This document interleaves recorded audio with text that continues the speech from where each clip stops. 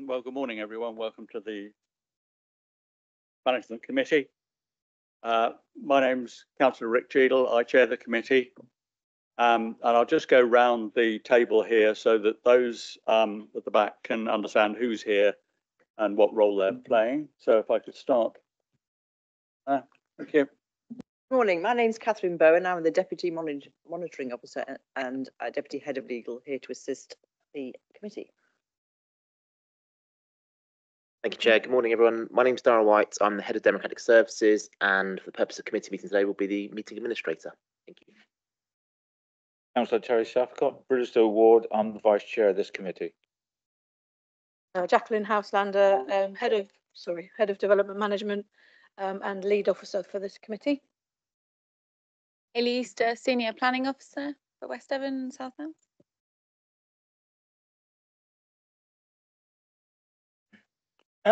Tony Leach, Oakhampton North. Caroline Mott, Bridgestone Ward.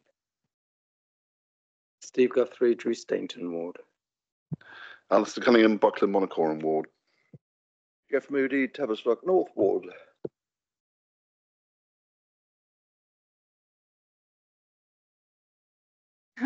Sam Wakeham, Hatherley Ward. Neil Jory, elected member for Milton Ford Ward. Ursula Mann, Tavistock North. All. Apologies for absence. Chair, we have no apologies. We're a full house. Thank you. Yeah. Declarations of interest. In accordance with the Code of Conduct, members are invited to declare any disclosable pecuniary interests, other registrable interests and non-registrable interests, including the nature and extent of such interests they may have in items to be considered at this meeting. Are there any interests anyone wishes to declare at this stage? Councillor Jury. Thank you, Chair. I'd just like to declare that as leader of the council in the previous council, I was invited to the sculpture school, which is one of the subjects of our deliberations today, to an exhibition that they were mounting there, and I've met the owners in that capacity. It was obviously I found it really interesting. I don't think it will affect my ability to make a decision on the planning application in any way. Thank you. Councillor Mott. Thank you, Chair.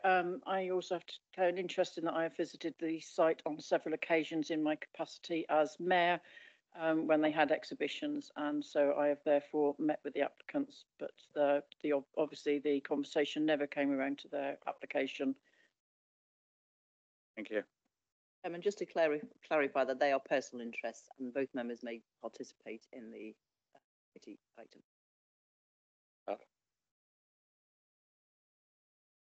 Items requiring urgent attention, there are none that I'm aware of, so we'll move on to confirmation of the minutes of the meeting held on the 27th of February.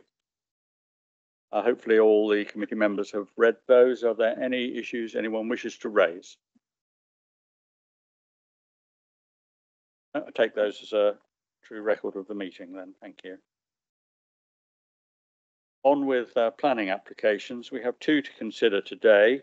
The sculpture school at Bondley and a housing development at Beer Alston, and we'll start with the sculpture school, which is 005424 full.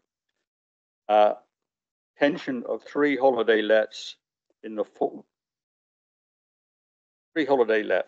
of two shepherd's huts, version of an attic space above the sculpture school, and the addition of photovoltaic panels.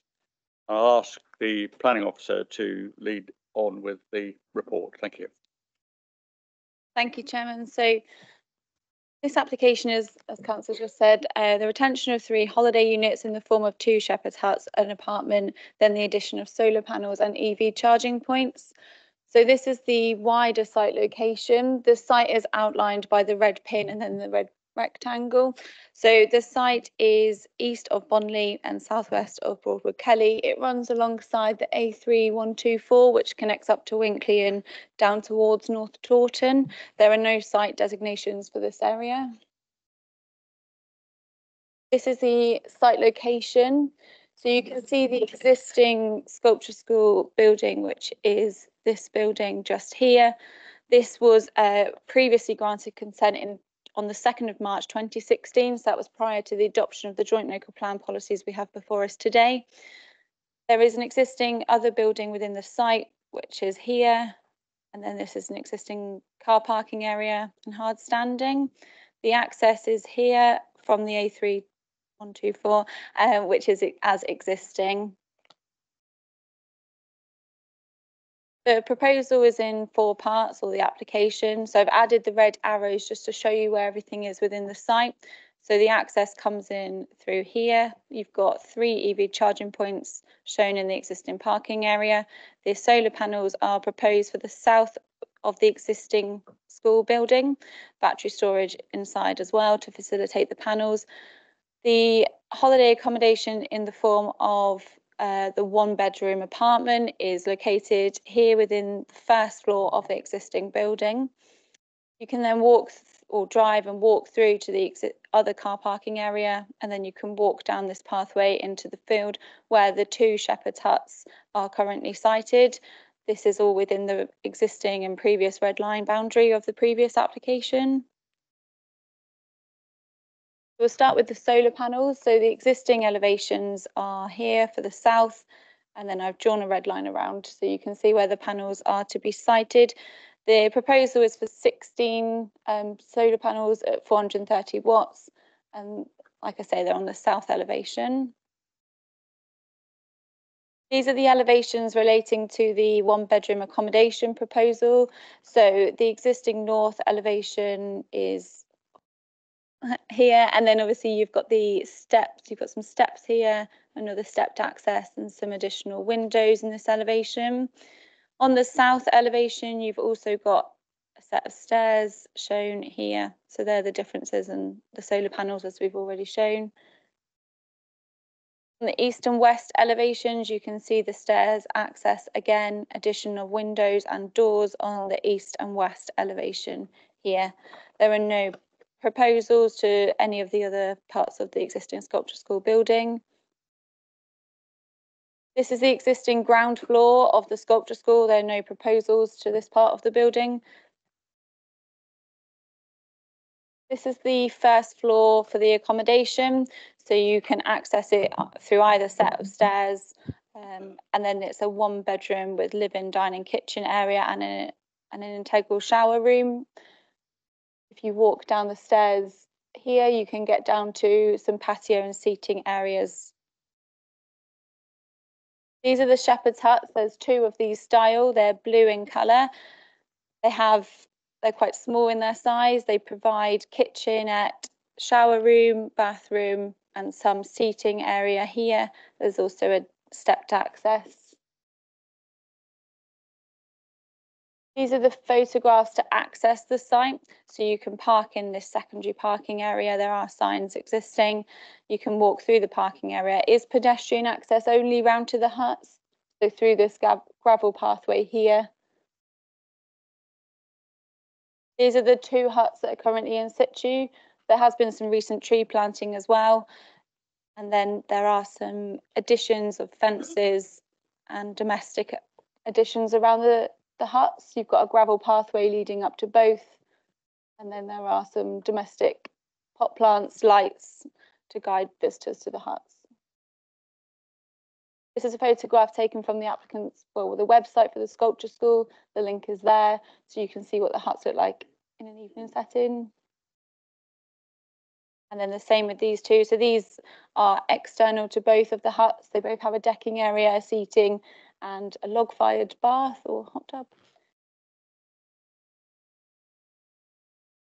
The accommodation above the sculpture school, this is the pathway to access the secondary set of stairs on either side. It leads round, also some new planting as shown there. This is the west elevation looking east towards the accommodation. You can see the stairs in situ, and the accommodation is above this part of the building here. This is the existing sculpture school alongside. Another photograph showing the stairs access. another one there, so you can see both sets of steps on the windows. This is the seating area, and then stone wall which has been erected within the site, and then the patio areas on site as well. The solar panels, this is the existing south elevation, so the proposal is to pop the panels along this part here. So I've added the policies into here so we can explain those to you. So there's some key policies here. So SPT 1 and 2 provides the background and overarching policies for sustainable development and to achieve balanced communities within the plan area. TTV 1 and 2 are both relevant, and they aim toward put growth through the hierarchy of settlements. There's 4 tiers of settlements. The site is located in the bottom tier, tier 4, so countryside, and as such that then down to TTV 26 and 27. TTV 26 is relevant. It focuses development within the countryside. There's 2 parts to this policy. One is for isolated development, and the second is for all proposals being assessed under this policy. We've applied both because of the location of this of the site. And then Dev 15 is relevant as it looks to support the rural economy. It does look into expansion of existing businesses, but it has to be subject to impacts on the environment. We've had regard to all of these policies, as you'll see in the officer report, and we've weighed the benefits and come to the decision we're at. So the key issues are the holiday accommodation. Obviously, the existing sculpture school has permission. The unsustainable location of the existing site, and obviously there is an on-site existing business. There are some economic considerations for the holiday units, and they are the key policy considerations. Thank you, Chairman. Thank you for that. I'll now open up for questions from the committee. I'll start with one. In your report, there is reference to 4 shepherd's huts. Yes. I know there are only 2 here, but I just want to be absolutely clear. We're not considering 4, we're considering 2. Yeah, that's correct. Some of the submitted documents made reference to 4, but the description is for 2. Thank you. Any other questions from members of the committee?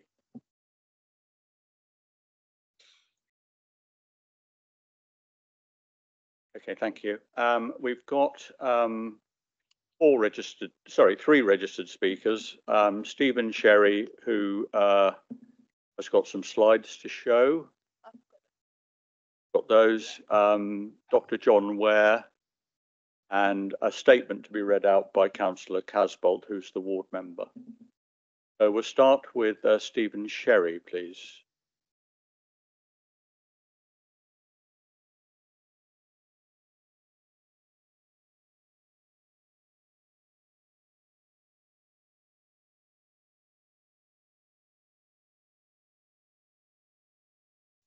I give you a generous 3 minutes to make your case. Mr. White will signal when, will time you, as it were, and signal when your 3 minutes is up. So whenever you're ready, press the button and please start. Thank you, Chairman. And thank you to those members who were able to make the site visit last week. As you can see from this first slide, there are a lot of trees on the site. Across the whole site, there's 1,500 trees. And there are 500 trees just in this one field, in it and around it. Slide 2, please. Shepherd's huts have been built to a very high standard and furnished. They're quiet, they're tranquil, there's no TV, there's no Wi-Fi. It's aimed at a very different sort of audience. Slide, please. 3, please. This is the rear conversion, call it the artist garret. Again, very attractive, onto a very high standard. Yeah. The only reason for refusal relates to users being reliant on private car. In the carbon reduction statement, we demonstrated that students staying on site rather than travelling backwards and forwards from hotels in the area save over 4,000 road miles. which is an average of 4.8 tonnes of carbon a year. We've also included PV panels. That produces a surplus of 6,000 kilowatt hours a year of electricity. So we've effectively got carbon credits on the site. People don't always come by car. Only a couple of weeks ago, we had a student from the Netherlands, came on Eurostar to London, train to Exeter, and a bus dropped her right at the front gate. There are 6 services a day past the school.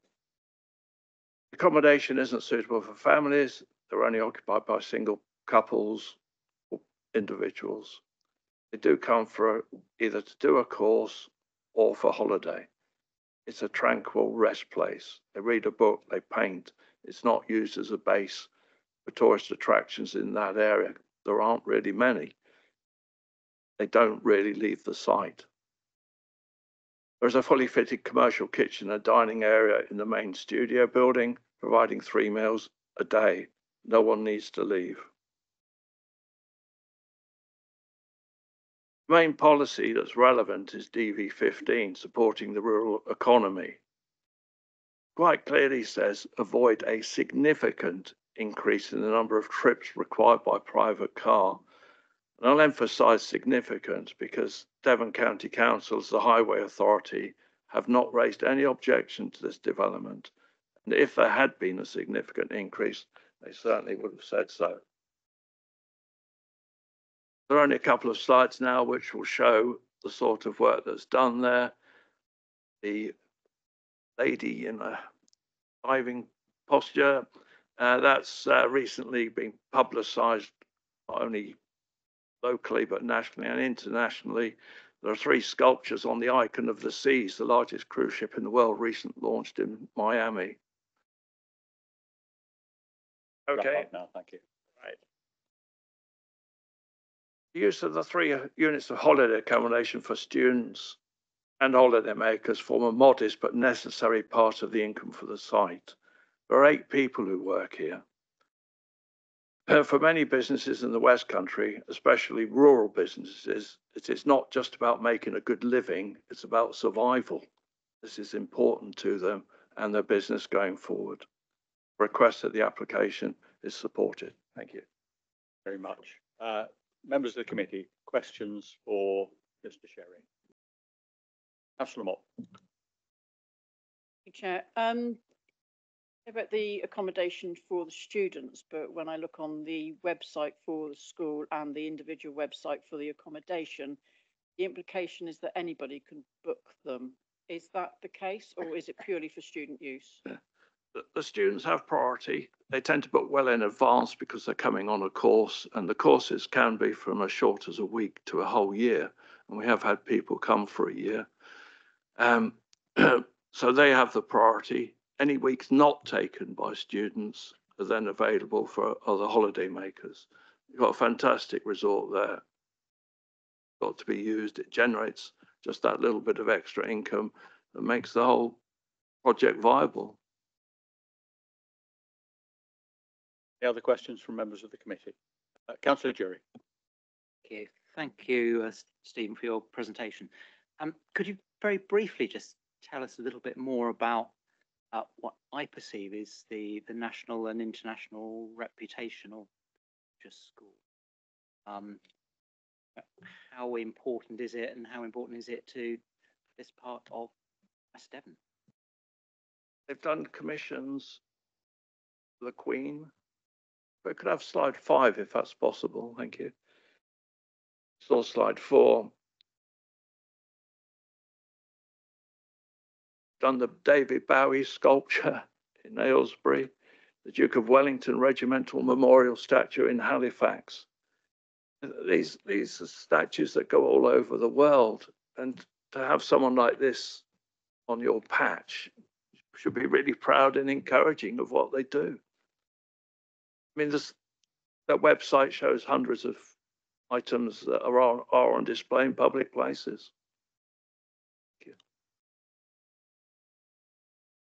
Any other questions from members of the committee? No? Thank you very much. Thank you.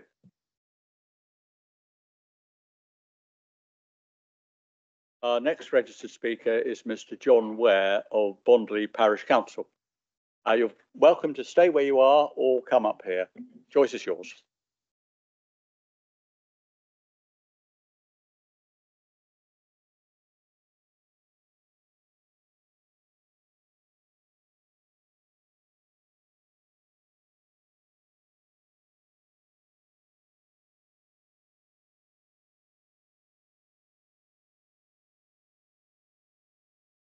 Okay, Dr. Ware, as I explained before, you've got 3 minutes and your time will start when you start. Could I just introduce myself first? I'm Dr. John Worry. I was a general practitioner in North Taunton, as some of you know. I retired 17 years ago.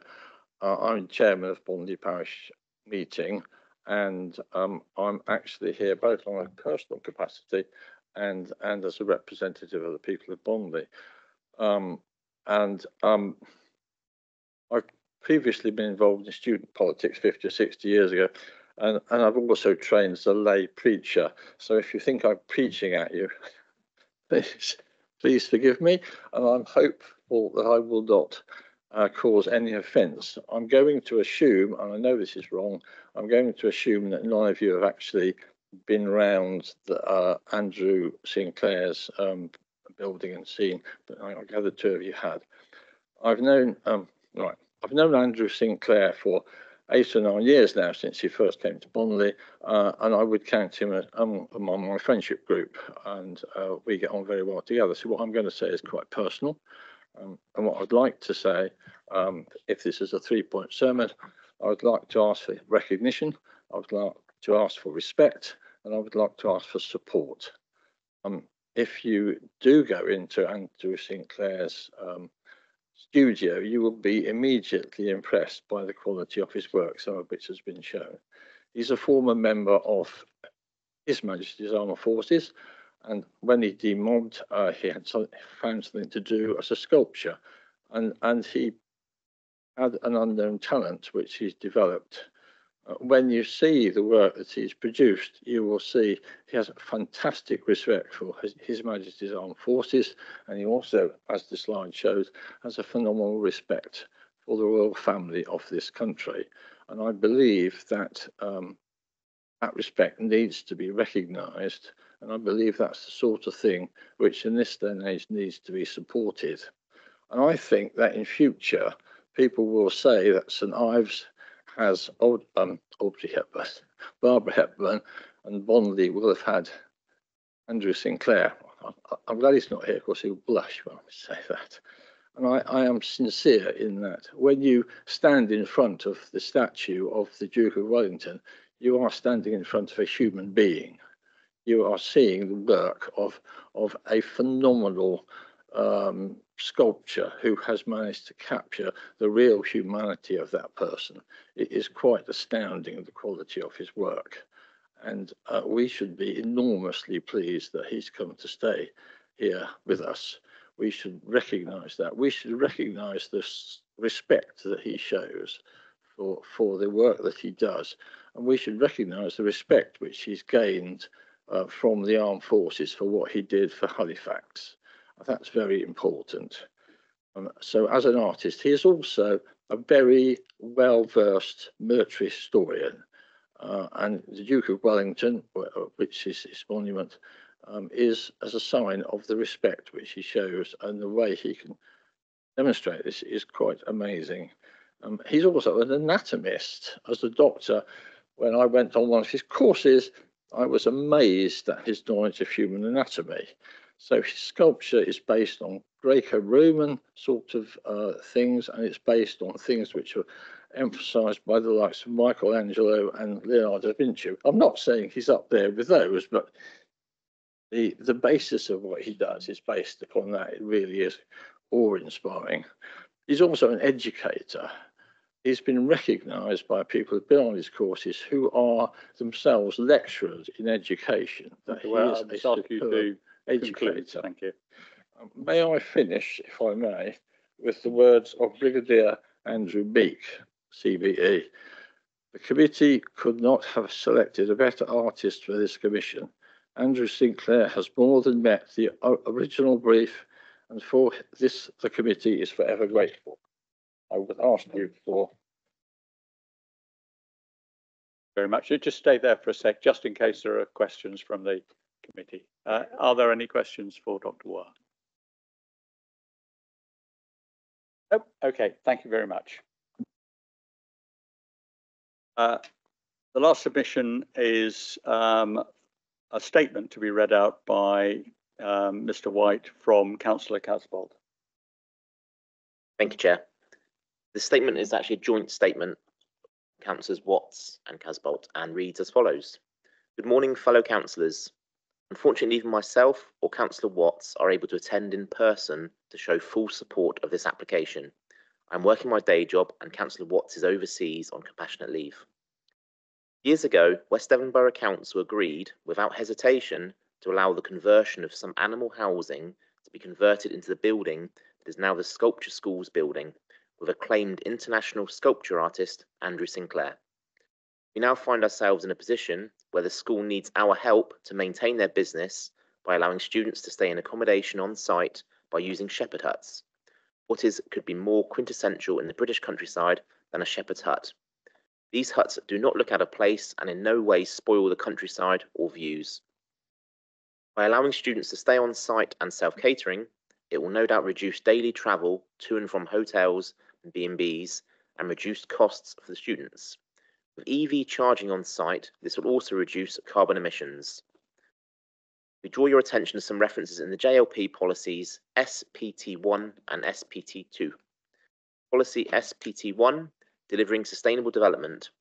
The local planning authorities will support growth and change that delivers a more sustainable future for Plymouth and South West Devon.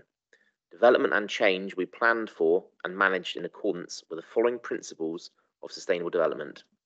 1. A sustainable economy where, little 1, opportunities for business growth are both encouraged and supported, and little 2, environmentally conscious business development takes place. Surely it is more sustainable and in keeping with the countryside to use a shepherd's hut.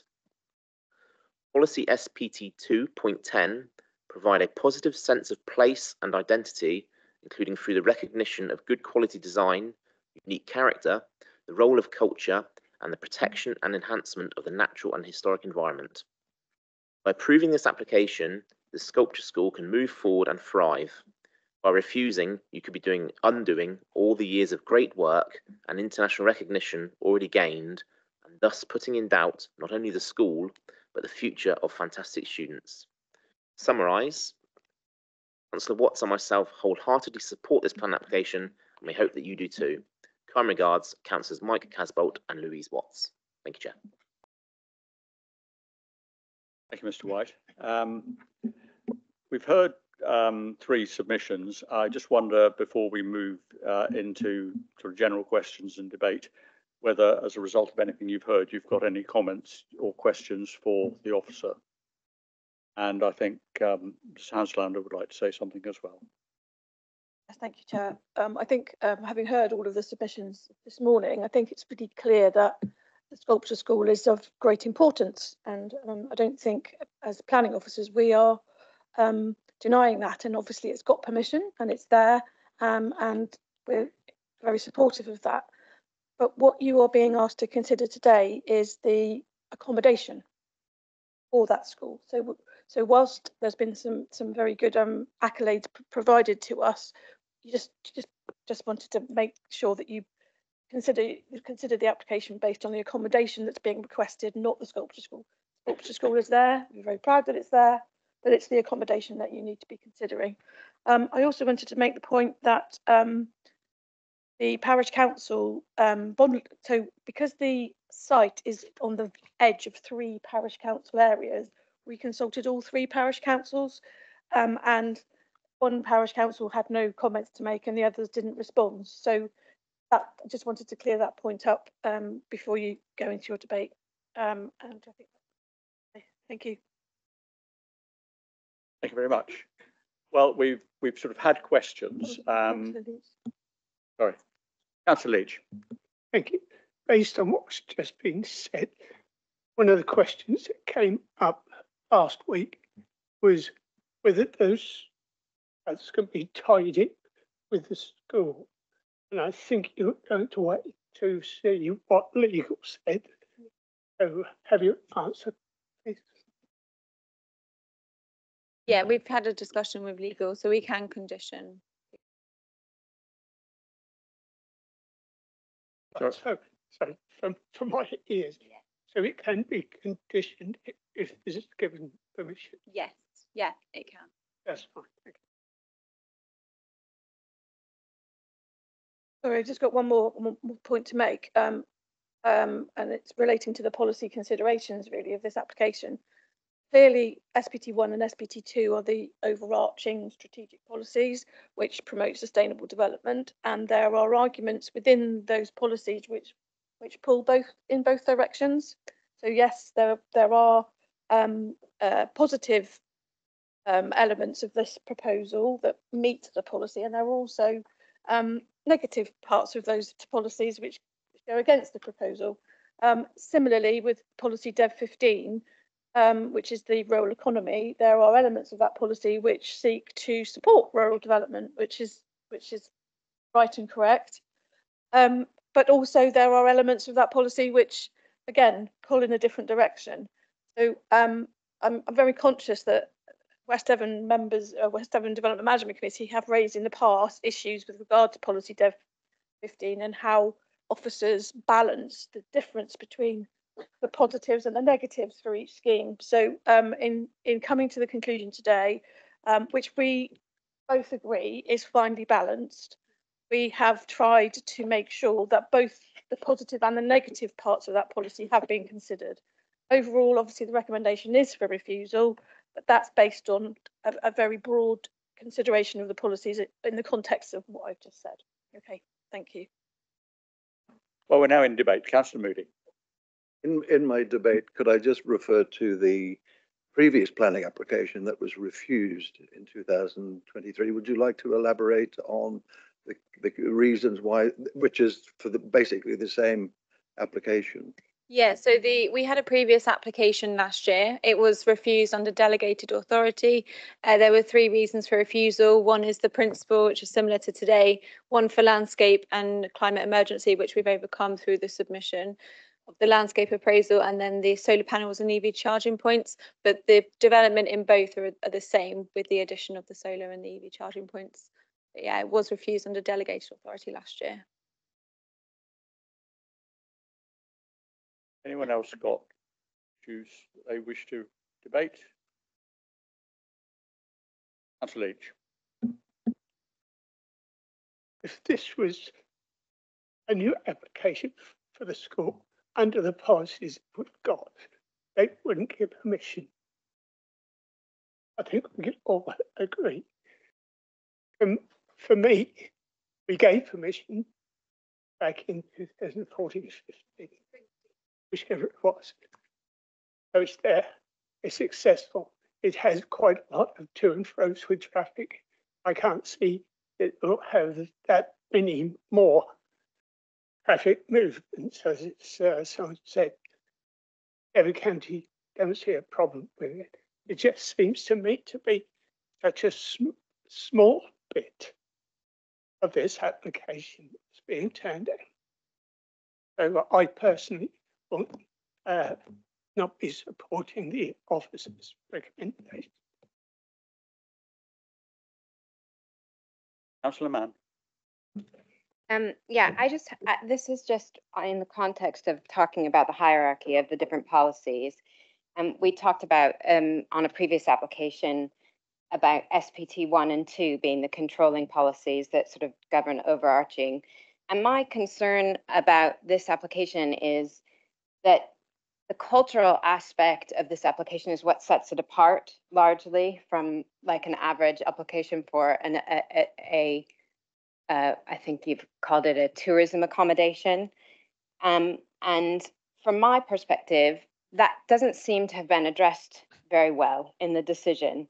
So I've read that you've said that it's not sustainable under SPT 1 and SPT 2, but I don't think that there was any discussion of the cultural aspect of that site. And unusually, it was more treated like just a regular business, which today's speakers have specifically been addressing that cultural aspect of this business, which is very different than a sort of, I don't know, some other type of business that you could have on that site.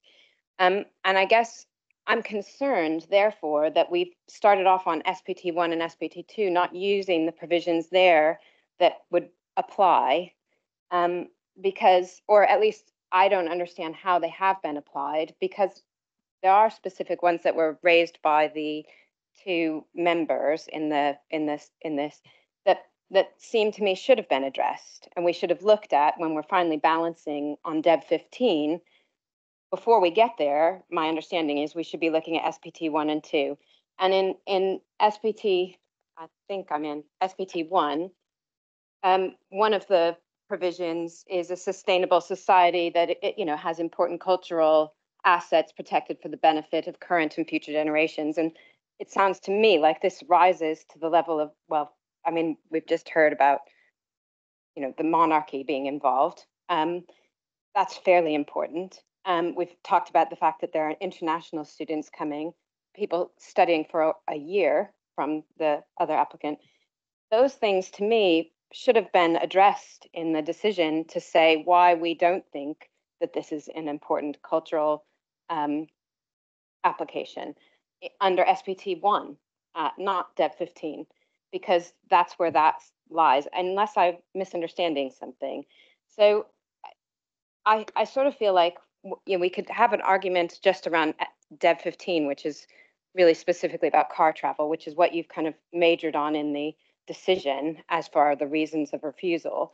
But it seems to me that we could back up as well as a committee and talk about whether or not this has a in the hierarchy of the planning has a reason under SPT 1 and 2 to actually be found sustainable before we even get to the car use. And then the car use becomes a little bit less important because we've already sort of established that we're not talking about, a zoo or a public attraction that lots and lots of people are going to go to, but it's a cultural element that we really are maintaining for a very few number of car travels. And I think it was quite convincing on the car travel aspect that, if you're on site, I've done a lot of art group things. I would much rather stay on site and not have to travel back and forth to a local community and buy a hotel room somewhere off site, because you tend to want to stay there and actually work with people. So I guess I'm just saying, for me, what's interesting is that I don't feel that it's very well set out. At least I can't find provisions in here that address that aspect of SPT 1 and SPT 2 around the cultural use and business, just because it is so different from anything else I've seen. Do you want to respond to that? Thank you. So with regards to SPT 1, the proposal isn't for a cultural proposed use, it's for holiday accommodation. So because the sculpture school already has accommodation, we didn't go into the ins and outs of that because it wasn't proposed. The proposal is just for holiday accommodation. So that's why it wasn't gone into in depth. With regards to the car use, we feel and consider that there's no local facilities or services on site. If you were staying somewhere such as Winkley, where there is restaurants and pubs to go to, you're there and you've got facilities around you. There's no local shop or services. There is small kitchenettes in the accommodation and obviously a bit more within the apartment, but you're still going to have to go out to reach those facilities and services. And that's where the growth in the TTB1 hierarchy is driven towards. Obviously, Winkley is not in our area, but it does provide facilities for users. Can I just clarify why you can't consider what the accommodation is serving on site, just under SPT1? It's not part of the proposed development. The proposal is just for holiday accommodation at this site, not what the site already provides on site as an existing business. So the description is just holiday accommodation located within the red line boundary of an existing business, not the proposal for the business. Yeah, Councillor Mott. Thank you. You're addressing this as holiday accommodation, and I appreciate the website. And as we asked the speaker for the applicant, he confirmed that some of that was or outside holiday accommodation as opposed to just students. Therefore, I'm split, because I can appreciate where you're coming from as officers with regards to purely holiday accommodation. However, would that objection have been overcome if the accommodation was purely for student use only?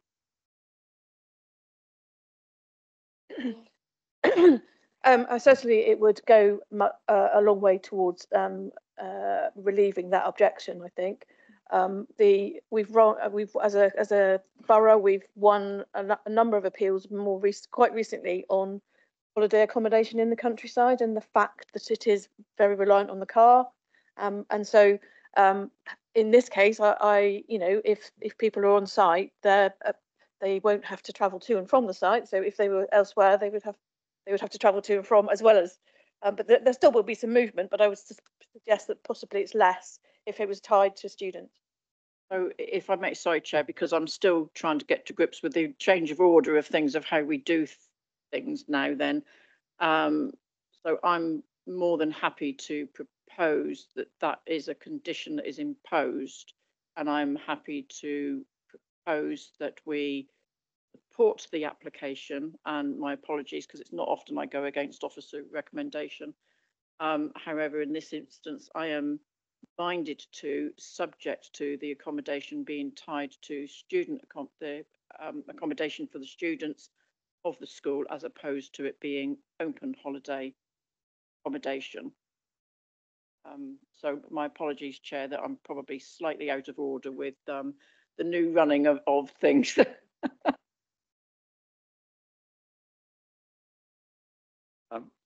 Thank you, Councillor Mott. I have to say, you got there slightly before me. I'll come to you in a second. My reading of the officer's report and the JLP is that of the exceptional circumstances that need to be demonstrated for development in the open countryside, the Shepherd's Hut meet none of them. I think the officer is right in saying that. On the other hand, Dev 15 asks us to support the rural economy. And as the officer said, it's a very finely balanced argument, this. I think we probably all agree. My own view is that, like you, were the accommodation on site tied to the students undertaking courses at the school, I would be minded to approve it.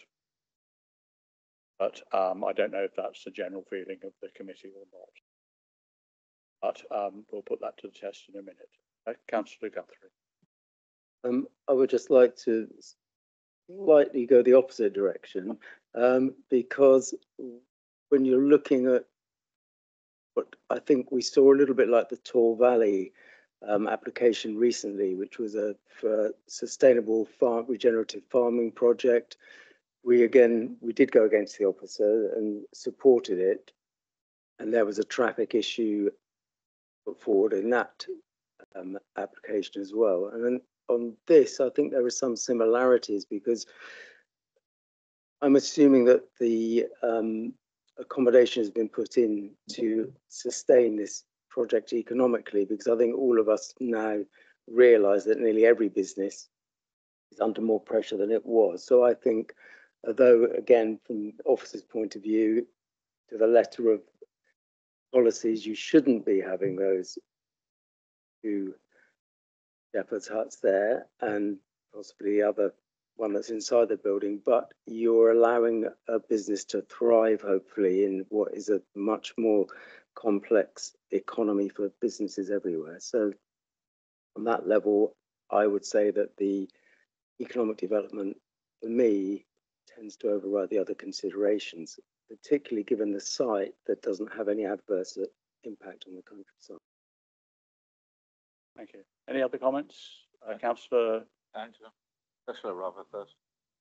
Councillor Mann, I think you had your hand up just first, then I'll come to Councillor Jury, then Councillor Wakeham. I was just going to suggest that perhaps the condition could be exactly what is happening on site, which is that students are prioritized for the accommodation above holiday accommodation, and that is a condition so that it has to be continue. I don't know if you can actually, you know, condition it that way, but it seems to me that if that is the way it's working, that is how I see it being appropriate as a cultural support to them, but also allowing some of that economic income that you might need to have to support the school generally, which is what I am in principle in support of. Councillor Jerry. Thank you, Chair, and I'd like to thank the officers for their work on this. I can see why it was a finely balanced decision. I think for all of us, it's probably quite a finely balanced decision as well, and it just depends where one might put different weightings on the provisions, particularly of SPT1 and SPT2. So I find myself agreeing with my colleagues. I note what Ms. Houseland has said about judging the planning application itself. But I do also feel that this is a site which I think is going to be increasingly important culturally, and I think the fact that it's based here in West Devon is quite phenomenal, actually. I mean, I've seen some of this work close up, and it's amazing, particularly the Duke of Wellington statue that now resides in Halifax. But that aside, trying to look at this proposal, I can see the benefits of students being on site and being in such a beautiful location when they're concentrating on the learning that they're doing and the work that they're undertaking.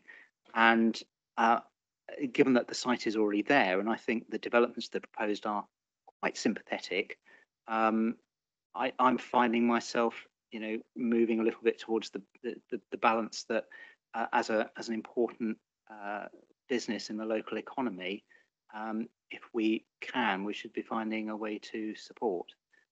So I'm very interested in the thoughts about the conditions that might be attached.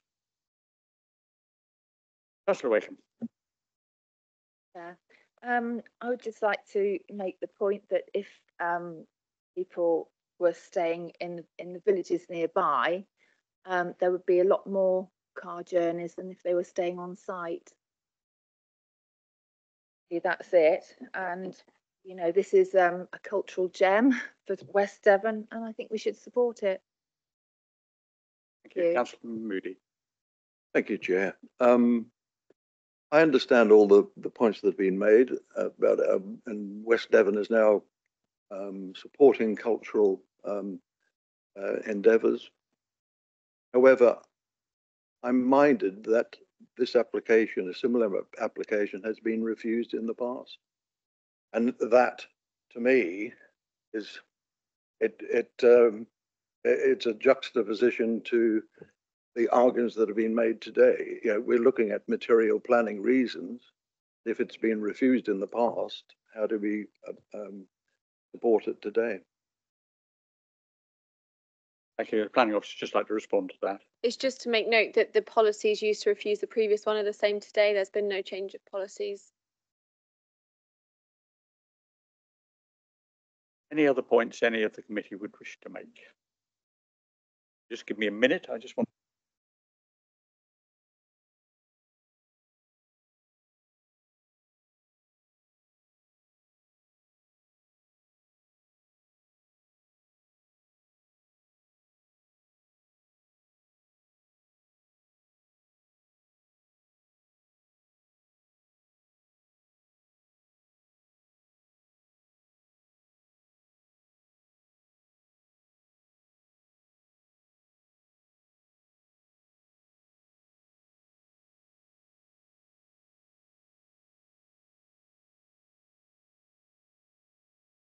Right, having had all the debate and questions, we will now put it to the vote. The proposal is the retention of 3 holiday lets in the form of 2 shepherd huts, conversion of an attic space above the sculpture school, and additional photovoltaic panels. The officer's recommendation is for refusal. Who wishes to support the officer's recommendation? Chair, can I just send them the formal proposal? The only thing we've got on the table at the moment is what Councillor Mott put forward as proposed in terms of conditional approval the condition. What the officer's recommendation? That hasn't been put to the meeting as a proposal and second. The only thing that's put to the meeting at the moment has been put forward. I'm happy for that to be withdrawn until after the formal voting process has taken place. Do I have a seconder for the proposal? I'll second that. Those who wish to support the officer's recommendation, which is for refusal, please show. One in favour of the proposal to refuse. Yeah.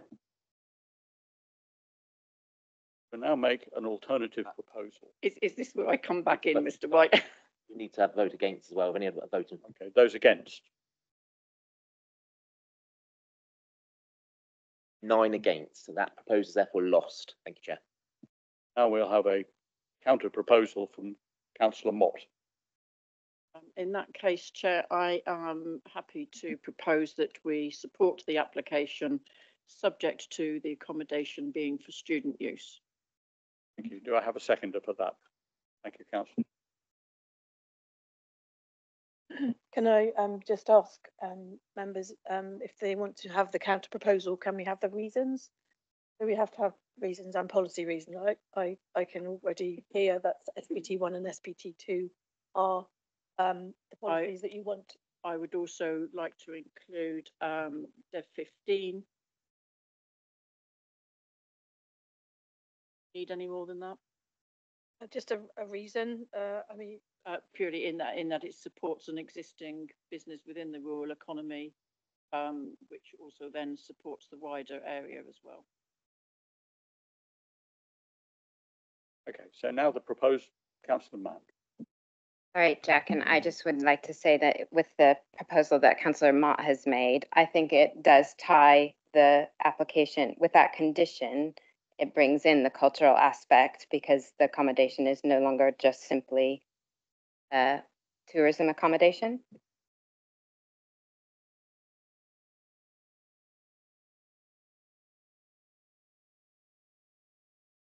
Effectively, Councillor Mann is suggesting that the cultural matters that she was discussing earlier are addressed by limiting the accommodation to students because it's the cultural support for that business. Yes, yes. Just like to keep you on your toes, Chairman. I would like to just be clear for everybody. Now, this proposal that's being put forward is saying to definitely not allow other holiday let, whereas when Councillor Mann spoke earlier, we were looking at a priority level. Proposal on the table now is that the accommodation is tied to students using the pool and is not therefore generally available for holiday lets. That's the proposal on the table. Those in support of that proposal, please show.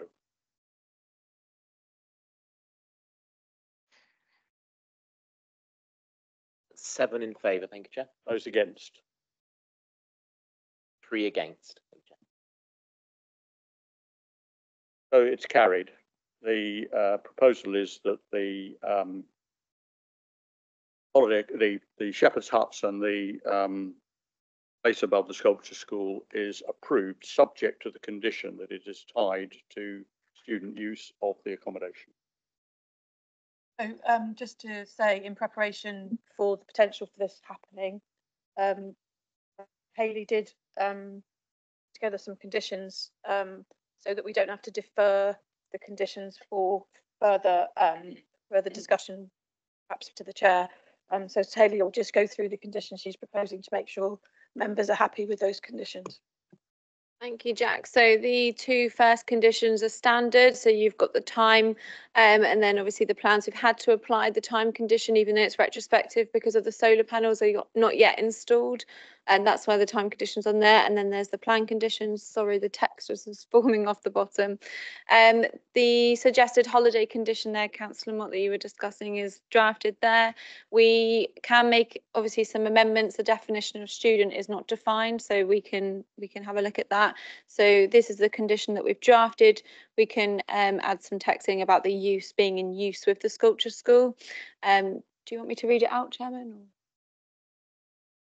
Committee is content for myself and the Vice Chair and the officer to work through that condition and approve it on your behalf. We will do.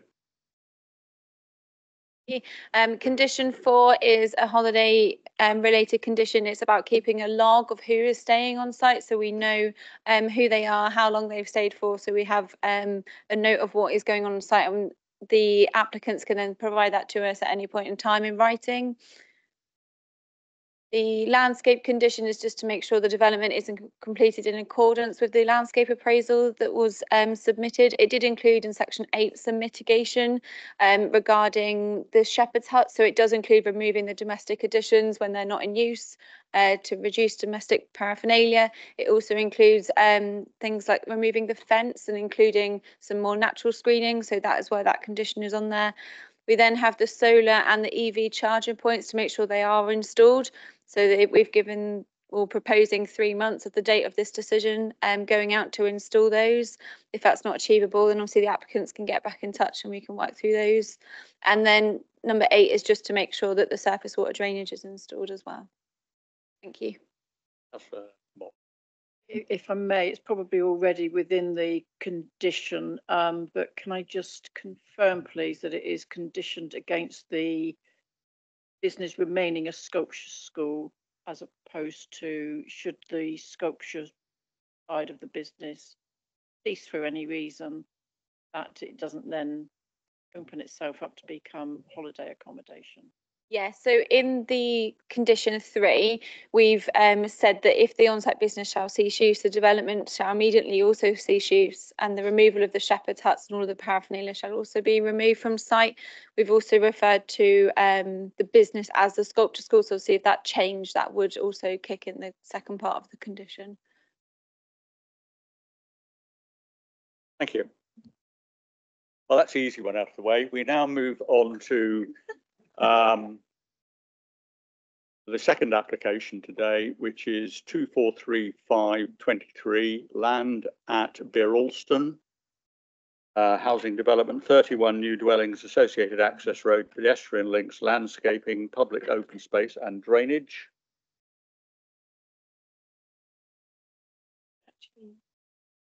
Members actually agree.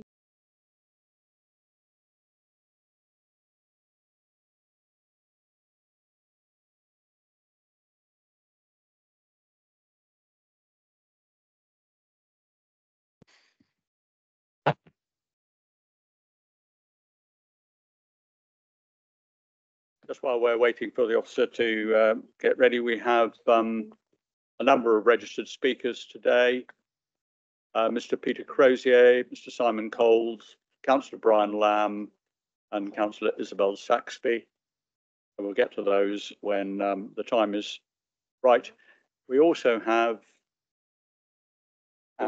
we have Mr. Phil Townsend from Devon County Council's Highways Department, because there is a highways issue within this application which we may need to get our minds around. So when the officer's ready, I'll ask her to start.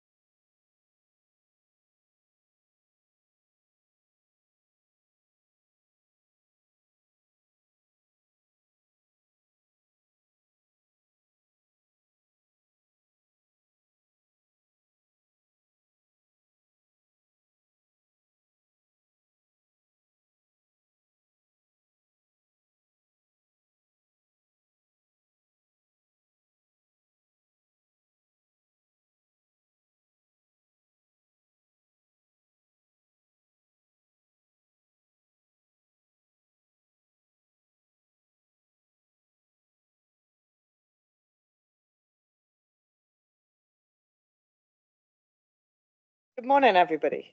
Okay, so this application 243523 FUL, it's a full application for the provision of 31 dwellings, 9 of which would be affordable, and it includes associated works, including a new access road, pedestrian link and public open spaces. I've got one update since the report was prepared, and that is just an email from the agent, just providing some clarity on the work that was undertaken in respect to whether access from the B3257 is feasible. I understand it was circulated to you, although quite late on this morning. I'm getting a nod, so you've all received it. I'll talk a bit about it within my report. Okay, so the application site is outlined red on the plan in front of you.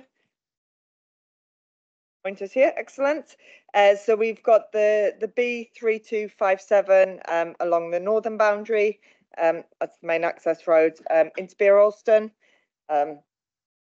We've got the bowling club to the east here, and also another couple of residential properties just down in the bottom corner here. Along the southern boundary, we've got Woolacombe Road, and we've got residential developments to the west, down View. And this is just an aerial view showing the site, which is on the eastern edge of Beer Alston. The whole site is within the Tamar Valley National Landscape. And yet this is the site here. You can also see this line here, which is a existing public right-of-way, which passes through the site from Downview into the land owned by the bowling club. Last committee, there was an application for a new retail store, the Co-op, just to the north of the site, north of the B Road, and this is roughly in this location here. Okay. So the application site, as I've said within my report, is allocated both within the joint local plan and within the neighbourhood plan. This plan here is just taken from the Beer Peninsula neighbourhood plan, which was made, and it's the development sites proposals map. So there's an employment site over here, and our site is here. So it's proposed for up to 30 dwellings.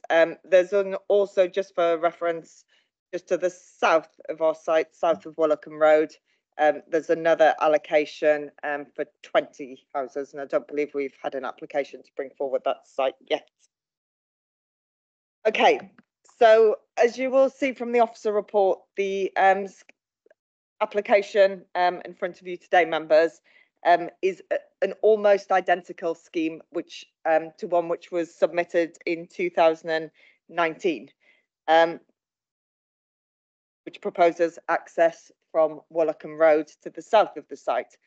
That application was refused for the sole reason that it hadn't been demonstrated that access into the site from the B3257 wasn't feasible.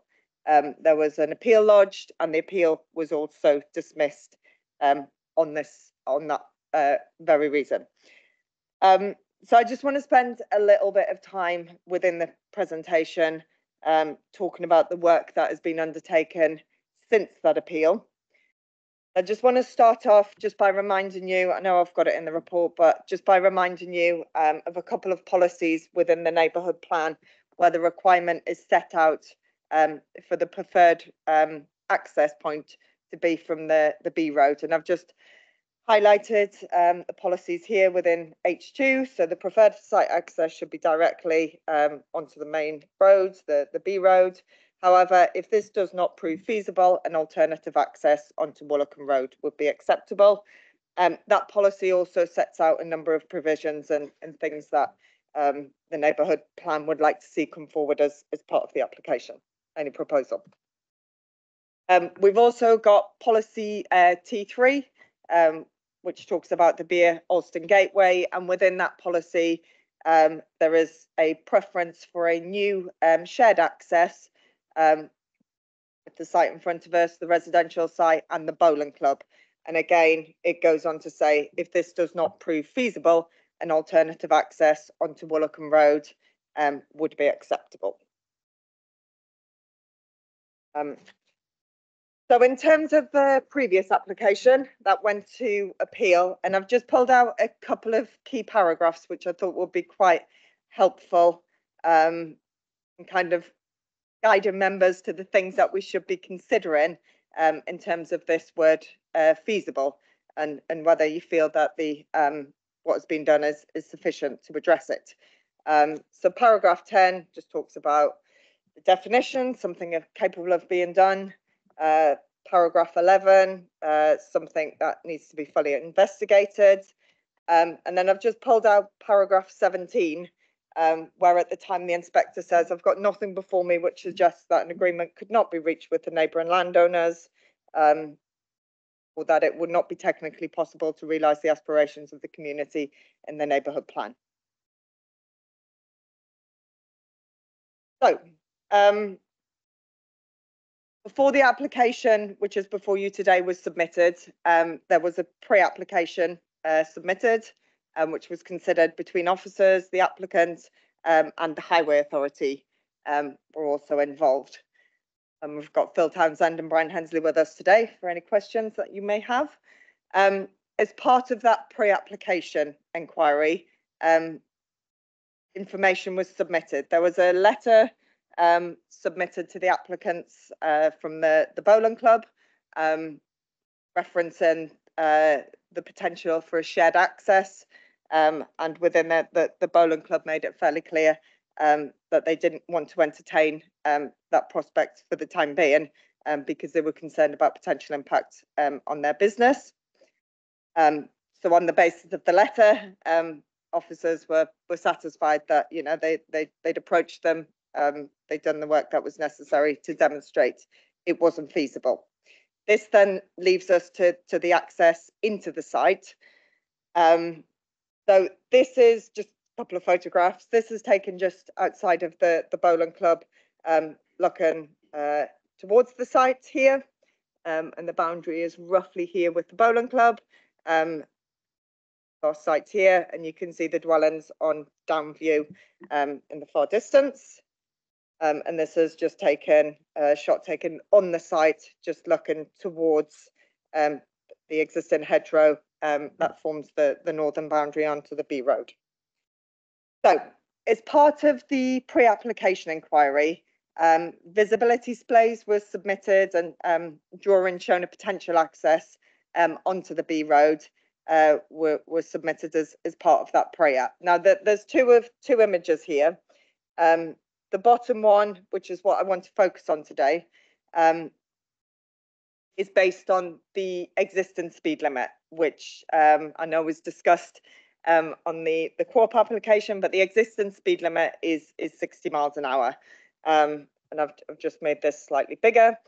And what the images demonstrate, and this has been supported by the Highway Authority, is that in order to achieve sufficient visibility displays to meet to the satisfaction of the Highway Authority, there would be a requirement to use third-party land.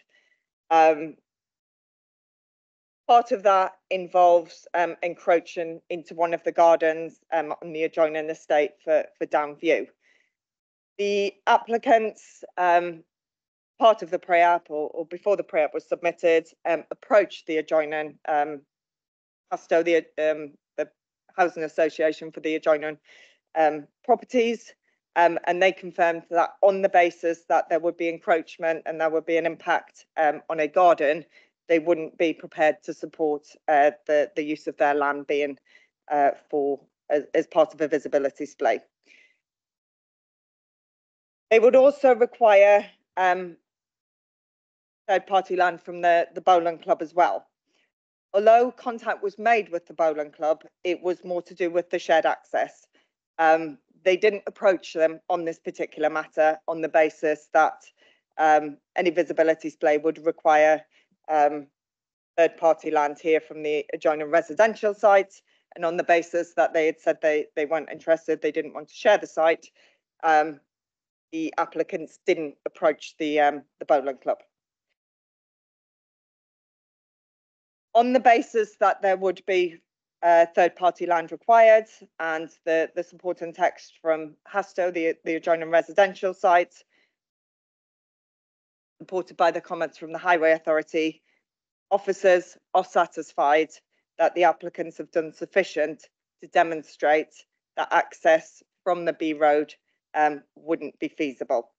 And therefore, on this basis, officers are prepared to support an access from Wollacombe Road. Before I move on, so the other image on the plan in front of you is just an alternative showing, hypothetically, if the speed limit was reduced to 30. And I know there was some discussion on the co-op application about this. Even if it was reduced to 30, there would still be a requirement for third-party land. Now, I just want to stress to members, obviously, we need to be determining the application and considering it based on what is in front of us today. The speed limit for the B road is 60. I know the Highway Authority have requested a contribution towards investigations to see whether the speed limit could be reduced.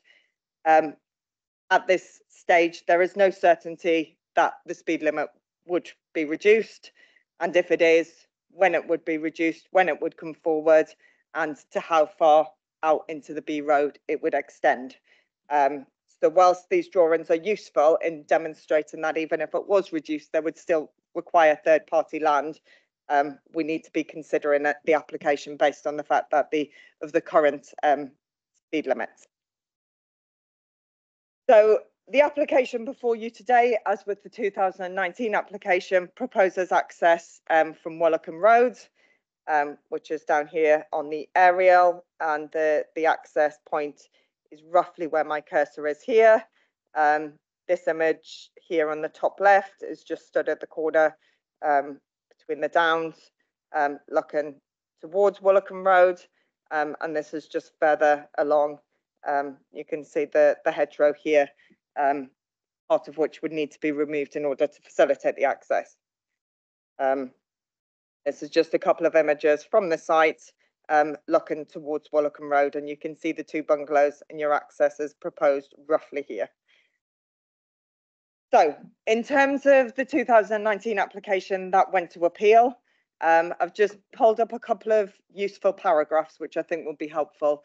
So the application before us today, the Highway Authority haven't objected to the access from Wollacombe Road. The inspector, in considering the 2019 application, was happy from a highways perspective and a safety perspective that the access point from Wollacombe Road met all would be safe and satisfactory in terms of the impact on the wider highway network, and that remains the same position today.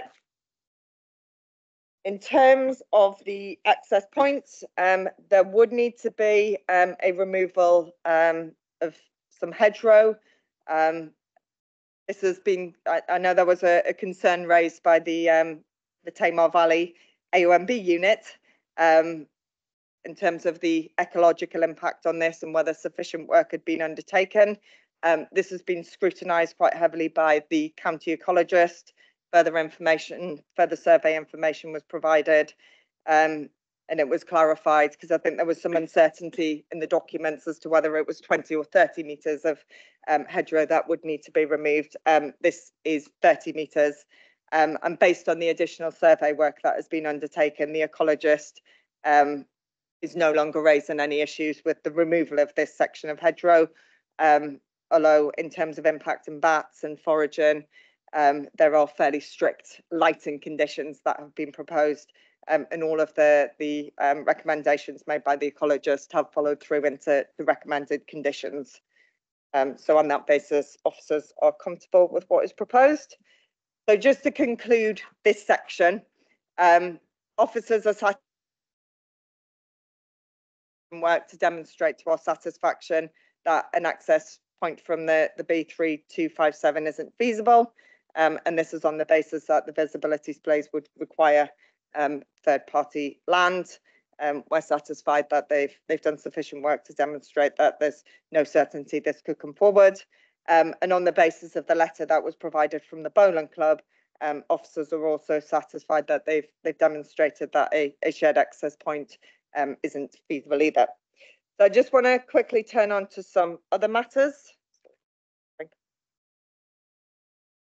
So if I can just rattle through a couple of site photographs. So this is just taken on the site looking towards the bowling club.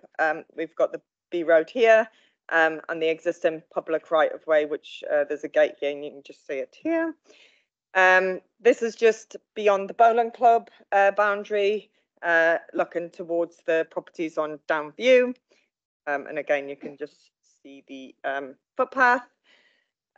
This is down in the bottom corner, close to Woolacombe Road, looking northwards. And again, you can see some of the properties on Downview.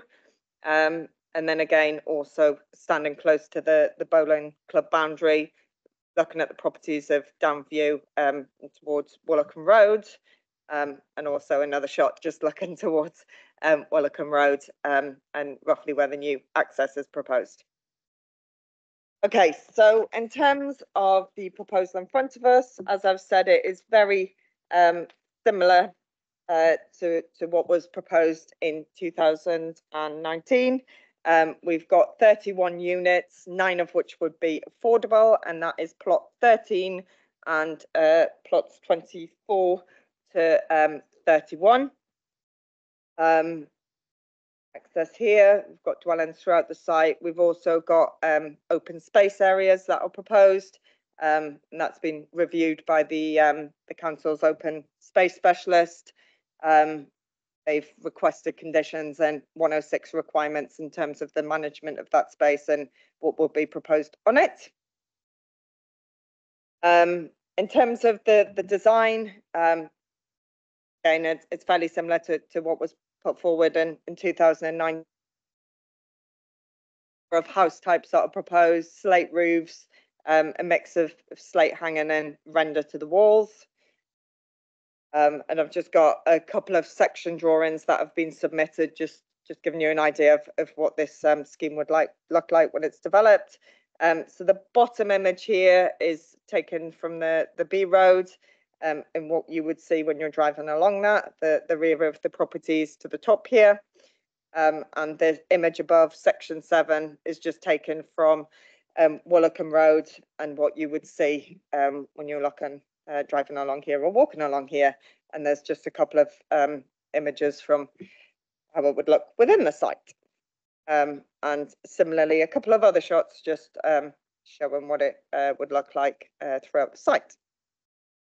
So in terms of the housing mix, we've got 22 open markets, and the mix is broken down here, and 9 affordable units, which doesn't quite make the 30% contribution on-site provision that the policy requires, but the full would be met with a financial contribution that would be secured through the 106.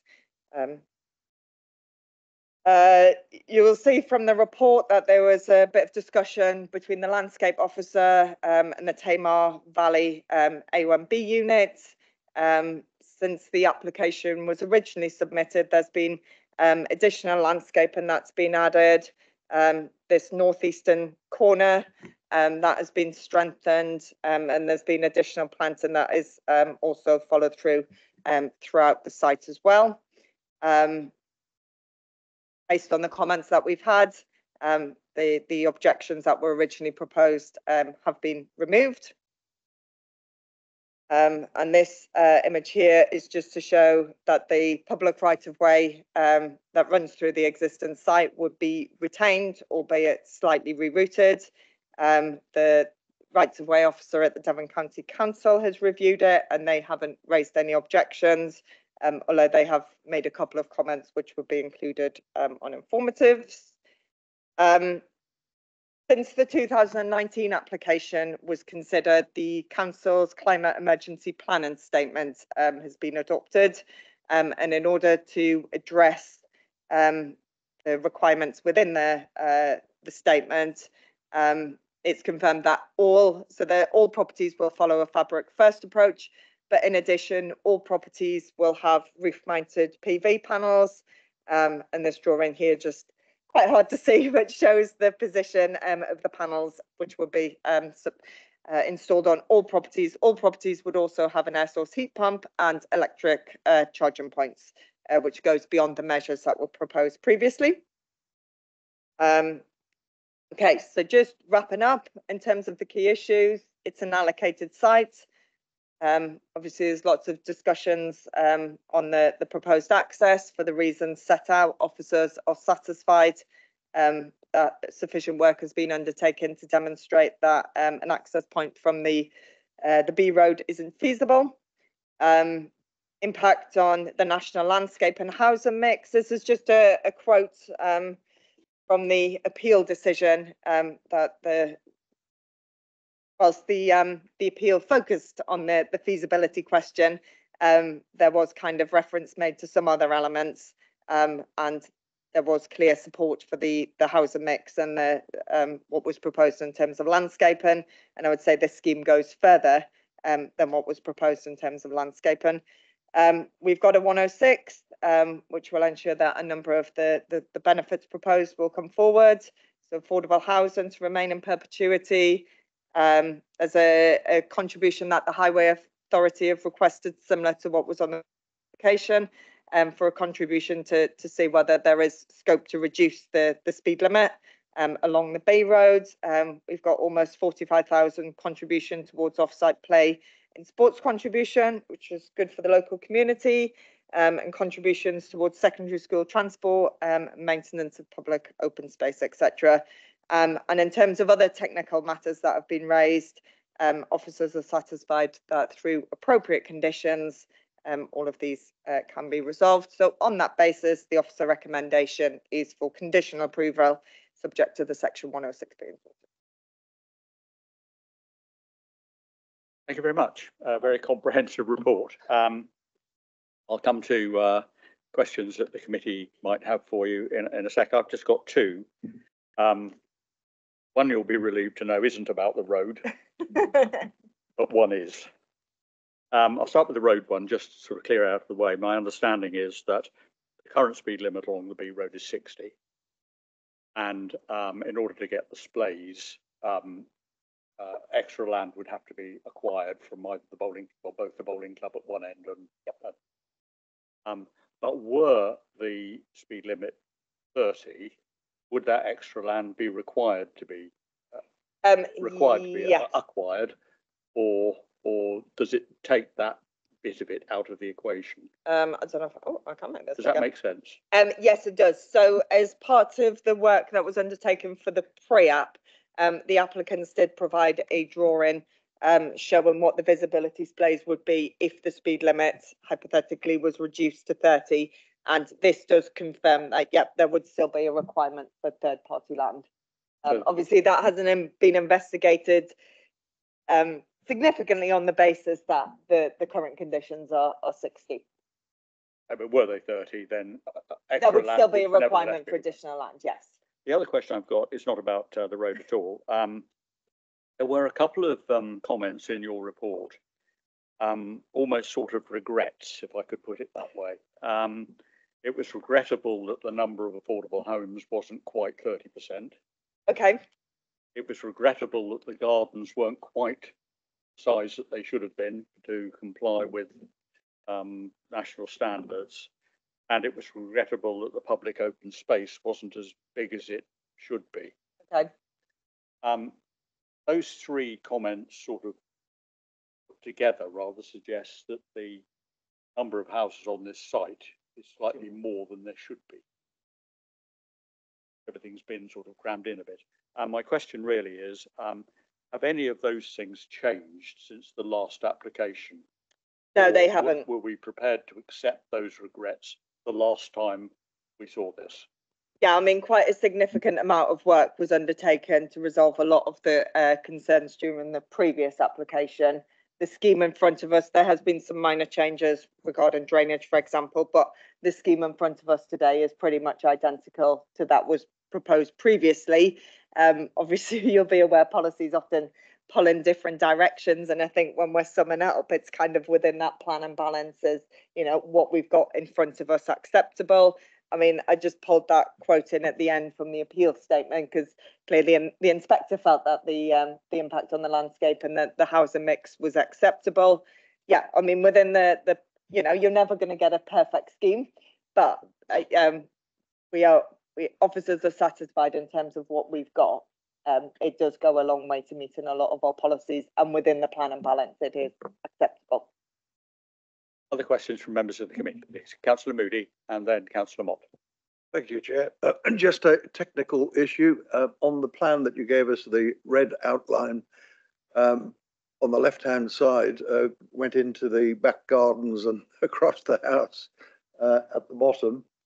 Can I presume that that is incorrect and that on the submitted plans they are along the boundary? Yes, that is correct. I think it's just how the lines are drawn and the thickness of the line for the image. But yes, I can confirm. Sure yeah, there is no encroachment. That we weren't stepping on any legal toes. Oh. Councillor Mott. Thank you. Can I just get clarity, please, on the proposed condition 8, where you talk about a biodiversity net plan to be provided and that the net gain is going to be provided off-site, but your detailed condition talks about a management plan and mentions no word about the net gain or where it's going to be provided. Can I just get clarity on that, please?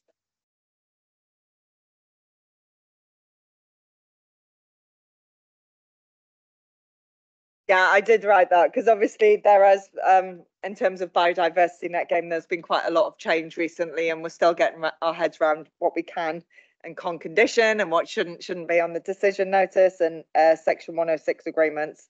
But yeah, so obviously the 10% policy requirement and now mandatory requirement wouldn't quite be met on site, and that has been acknowledged by the county ecologist.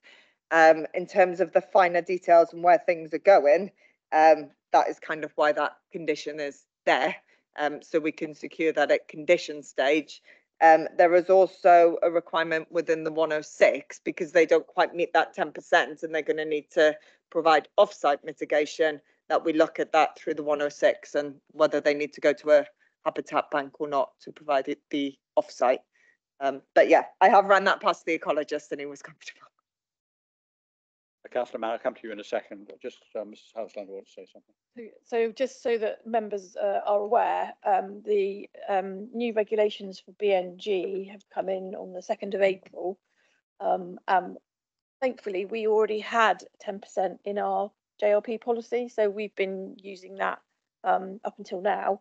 But there's a slight change in that any off-site mitigation has to be done in a registered habitat bank, and at the moment we don't have any registered in West Devon or South Hams.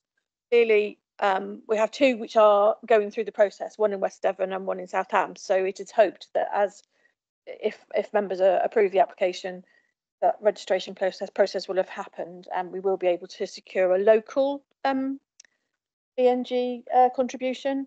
But at the moment we don't have that. So again, the condition will hopefully allow for that process to happen, which is ongoing as we speak, but it hasn't happened yet.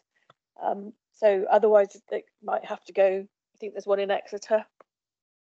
But that this is like an evolving process which will continue over the next few months, years, and more habitat banks will become available. But just wanted to clarify that for members.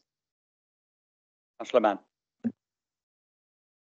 I also had a question around the conditions that were to do with the biodiversity monitoring plan. It says monitoring reports will be submitted to the council during years 2, 5, 7, 10, 20, and 30 from commencement of development. I'm just wondering who that is going to carry that condition, because I can't imagine a developer coming back 30 years later and giving us a biodiversity monitoring plan update. So I'm just wondering how that's envisioned to happen. So again, this is part of the evolving regulations for BNG. The idea is that a habitat bank will make a charge for habitat, what they call habitat credits, and the credits will quite expensive because they will include the monitoring aspect. So the habitat bank owner will be the person that will that will do that monitoring and send those monitoring reports to the local planning authority, and that's part of the agreement they would have with the developer.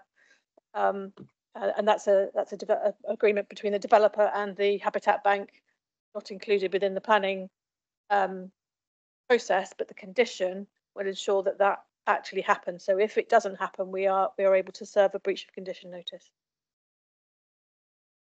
Come back on that. Just clarity then. So the biodiversity monitoring plan has nothing to do with this actual site or location. It will be completely off-site? As I understand it, some of it will be on site and some of it will be off site. So again, then my question goes to, it can't be that a land bank someplace in Exeter is going to come out and monitor biodiversity on this housing estate. How is that going to happen if that is what we're saying will be in the plan, or is that totally separate? So there are two elements here. So there will be some biodiversity net gain that is provided on site. The recent government changes that have been made require that land and the biodiversity net gain to be in place for 30 years, which is why we require these monitoring reports at intervals. And this is, you know, the policy that we've got within the joint local plan just is applicable to majors in terms of the 10%, but it is now being rolled out to all minors, although there are a number of exceptions. And this 30-year requirement is applicable to all these developments which are not exempt. There is going to be a significant amount of work that it does generate. But yeah, there is kind of a national requirement now to provide these monitoring reports. So the condition is kind of relating to the stuff that's on site. And as Jack said, it is kind of a evolving process in terms of how we deal with the habitat banks. And the owners of those, they will also be required to submit monitoring reports for that element as well. I appreciate it's complicated. We're still getting our heads around it. And just to follow on from that, do we have anybody with ecology experience on staff within our team at West Devon to understand those reports? No, we don't, but we pay Devon County Council's ecologists to provide us with ecology advice. Councillor Mott. Thank you.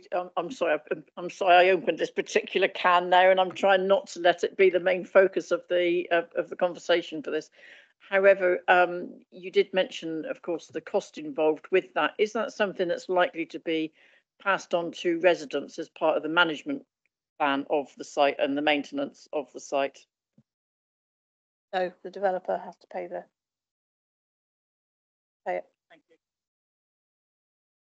Any further questions for the planning officer before we have our registered speakers? Oh, okay. Our first speaker is Mr. Peter Crozier.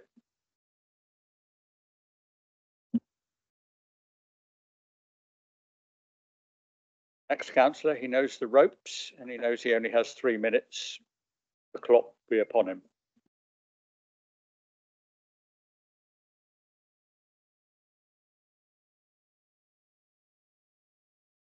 Can you sit down and talk to the microphone so that everyone can hear you?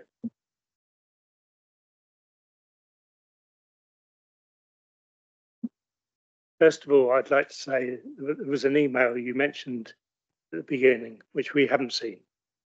We have a copy distributed before we've all spoken. Thank you.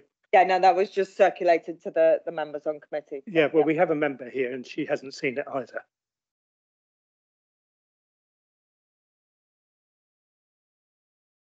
Well, may I say, I have written 2 letters to the planning officer in the last 2 months, and neither of those have been commented on or actually put on the website.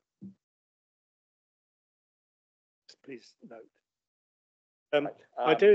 Are you ready to give us your 3 minutes worth? I'm going to just point to this plan, if I may. One of the main objectives. Councillor Mr. Crozier, you have 3 minutes, so your 3 minutes started. I'm going to leave that if you're not going to give me the chance. The reason that plan is up there is the fact that there are 4 corners on that boundary. 3 of them are very difficult, as you can see. they're reflex bends, and each one of them would not be built today under the housing traffic regulations we have today, because each one has an impediment for people using it in a car. Full stop. This, I'm also having to include a couple of comments from other objectors who wanted to speak to this committee, but they can't because this committee will only let one person speak. I'm speaking as an independent person. The application has 25 objections from members of the public. 90% are against the Woolacombe Road. Others mention architecture being bland and issues of are they truly affordable. Drains and effluent are also mentioned. You can ask a question on that later. The main objector, the Parish Council, have worked incredibly hard to make it more possible to get an exit from this project onto the B3257. Co-op convenient, or should I say convenience store, has an undertaking from Highways to extend the 30-mile-an-hour limit further out the village. Fortunately, Highways have not given a plan or a timescale for this to happen. This is regretful, but an undertaking has been made. Highways has recently informed me that Burringtons will have to have control of 43 metres each side of their entrance to comply with their rules.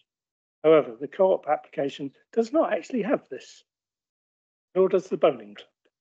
In fact, the bowling club, which was granted under a 60-mile-an-hour speed limit, their splay, as you've seen from the photographs, intercepts the Burrington boundary by 34 metres.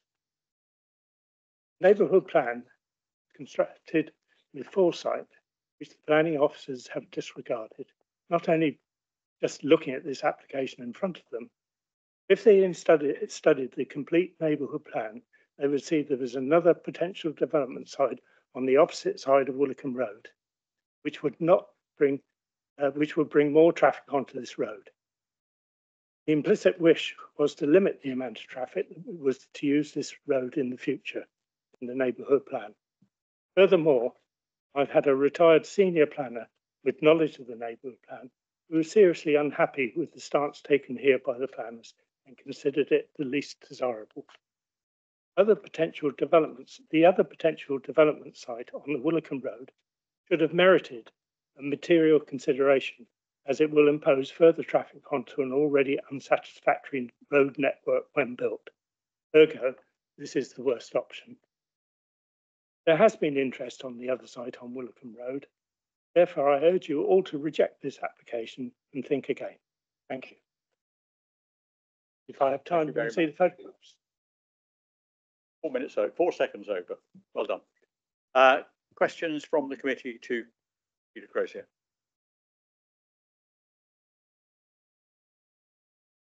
That picture there, you can see the overlay of the hedgerow going down the Burrington. Questions? I had a similar one. Councillor Mann. Yeah, I'm just curious about the other site that you mentioned, the site along Woolacombe Road. I mean, that would also bring traffic, as you said. Yes. The only exit from that site is Woolacombe Road. It's potentially for 20 houses. Any other questions? Thank you very much. Next registered speaker is Simon Coles from Burrington Estates.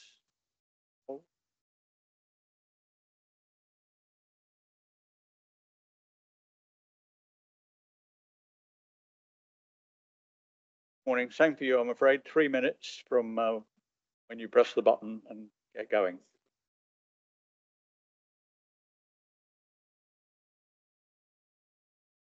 Yeah, thank you. Good morning, members. You've heard the sites allocated for developments in your local plan and also the parish council's neighbourhood plan. The officers have said the application accords with the provisions of both of those plans, and it's recommended for conditional approval subject to a 106. You've heard about the 9 affordable homes. The requirement is 9.3, and it's normal practice to round down and provide an off-site contribution for the balance. So that's where that has come from, Chair. You've heard about the solar PV, the air source heat pumps. We think it's a really well designed scheme with a play area, homes set in spacious gardens, and plenty of landscaping. Thanks to the neighbourhood plan, you've heard in detail about the requirements that have been placed upon us. We are clear, and it's not in dispute, that there is no potential for a shared access with the bowling club. They have said it's not feasible, it won't happen. We have done assessments of the existing 60 and also the 30 mph zones. The 30 mph, I'm sorry to say, and I sympathise greatly with the parish council to a point, but the 30 mph extension is pure speculation at the moment. There is nothing before you that says it could happen, when it's going to happen, and where it could be extended to. And your officers deal with that in the report in quite a lot of detail. Actually, there are design benefits for a southern access, and it's to do with the location or the position of the public footpath, play area and the green space on the other side. And that is in a green and very low trafficked part of the site. Those benefits wouldn't arise if there was an access from the north, because the majority of site traffic would come past the play area, cross the public footpath, and go down further into the site to the other homes there. The parish council say that a 30 mph might make a difference to the assessment, and you've just heard that they've made a claim that says that the Highway Authority have given an undertaking for a 30 mph extension. That is not the case. There is no undertaking anywhere that suggests that might happen. In fact, your officers' reports say that the 30 mph extension speed limit would fail to satisfy national and local requirements. And I quote, "At this stage, there is no certainty when a review of the speed limit would occur or guarantee it will be supported. And if it is supported, there is no certainty when the revised speed limit would be introduced." As I say, it's pure speculation. This application ticks all the boxes, and we ask respectfully that it is approved today in line with the recommendation. Thank you. Thank you very much, and well done for keeping to time. Questions, please, for Mr. Coles from the committee? Nope, got off scot-free. Thank you very much. Oh, sorry, you haven't. Just a quick one. I didn't want to let you get away with it. Is there a cost benefit to the developer for using that southern access point? No, I think it's a design benefit. To be honest, I think that where you have houses that would face the main road, that would be less desirable in design terms for the people living there and traffic coming in off the main road. I think it makes sense in design terms for the southern access. And of course, Councillor, the neighbourhood plan provides for a southern access. If the parish council who drafted their neighbourhood plan only wanted an access from the north, well, the neighbourhood plan should have said so, or would have said so, but it doesn't. It actually allows for and provides for southern access. Thank you. Any other questions? Oh, right, thank you very much. Thank you, Chair. Our next registered speaker is Councillor Brian Lamb from Beerferris Parish Council. Again, no stranger to this committee.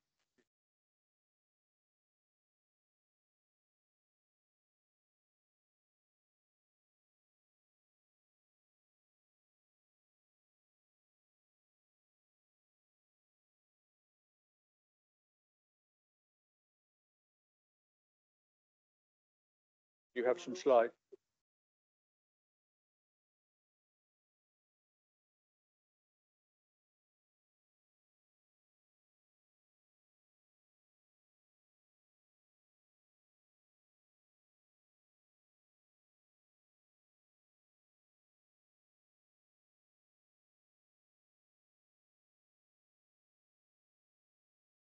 Okay, when you're ready. Yeah.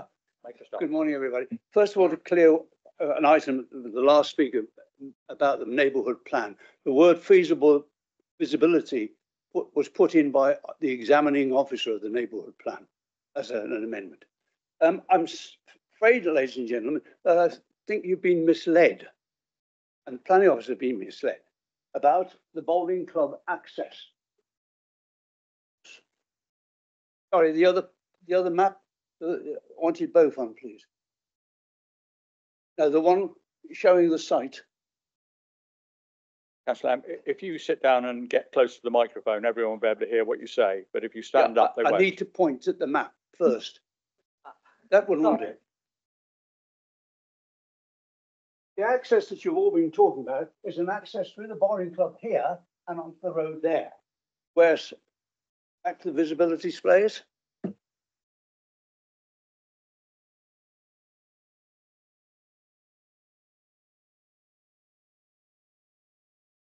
The visibility space is a different matter altogether, and the bowling club have not been approached about control, not ownership of that area of their land as a part of the visibility display. And Hastow Homes have also said in their statement, we would not be minded to transfer the land unless it did not impact on residents' garden.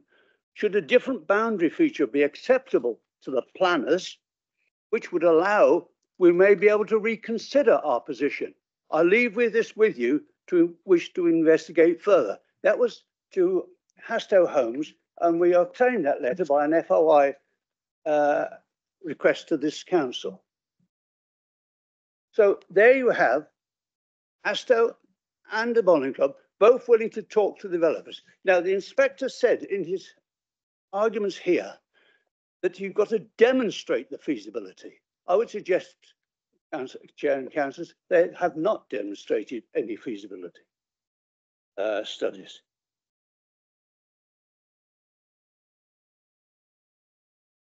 And up to yesterday, Burrington Homes had not approached either organisation on those lines to see if they could get control of that land. And in view of this, we believe that the northern entrance is viable, and I ask you to consider that in your deliberations. The only other thing is the Bat Highway. We have 4 ecologists from the county, from the district, from the parish, and from the TVNL who have all cautioned about the Bat Highway there and have asked for serious conditions to be put on this application if you should approve it today. Plans are being made, as you know, for a 30-mile speed limit on the B3257, and that will affect this application and also the length and size of the displays. And I understand there is a development condition going into for the developers to finance that. And finally, in your report, you talk about some artwork on the side of the road. I don't think the 57 people in my parish who are looking for affordable homes will really appreciate artwork on the side of a road rather than at the village gateway at Corrie Corner. Thank you, Mr. Chair. Thank you very much. Questions for Councillor Lamb? Councillor Moody. Thank you, Mr. Lamb. Just wanted to ask the question with the neighbourhood plan. The previous speaker said that the preference was for a southern entry to the development. No, the preference is the neighbourhood. Can you explain that difference of? No, the neighbourhood plan states the preference for the northern entrance unless it was not feasible.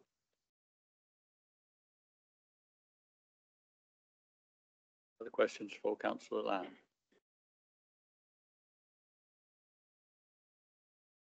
I've just got one. You've managed to confuse me a bit, I think. Welcome you unconfusing me. At the bowling club access, suggesting that the one that we think we're talking about isn't the one that you're talking about. Yes.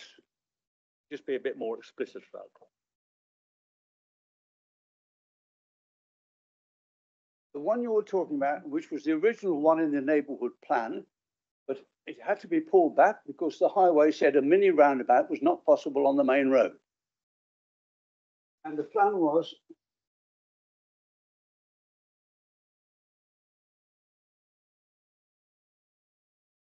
the entrance of the site would be through this boundary hedge here, and we'll go down and join the bowling club entrance there with a mini roundabout there. And that was, the highway said no, that, and we've gone for the northern ends. Highways officers then, with the applicant, developed visibility sprays on it. Would allow a northern entrance to be operated. Councillor Moody. Based on that, are you saying that the bowling club is happy to discuss with the shared access to? This is a letter from the bowling club, and where?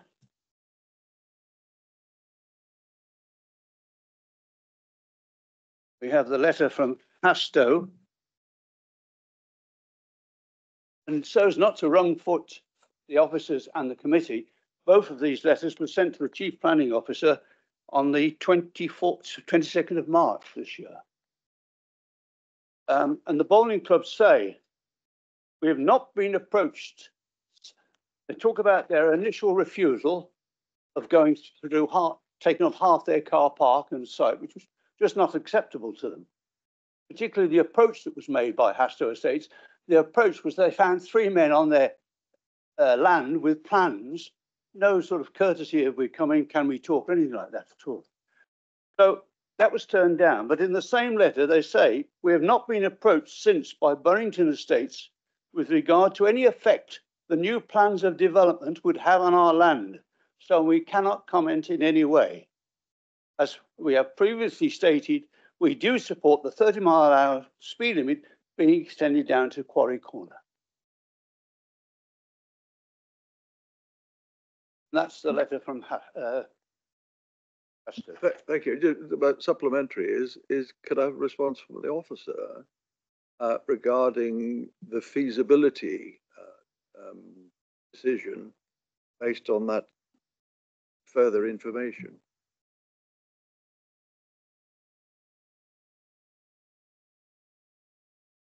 So the approach, as far as I understand it, correct me if was made to the bowling club in relation to a shared access, which is referred to in the neighbourhood plan. They declined that.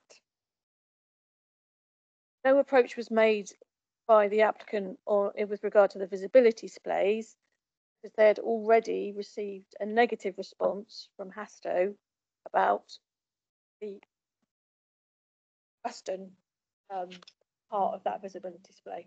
So the applicant didn't approach the bowling club with regard to that because they'd already had a no from the other side.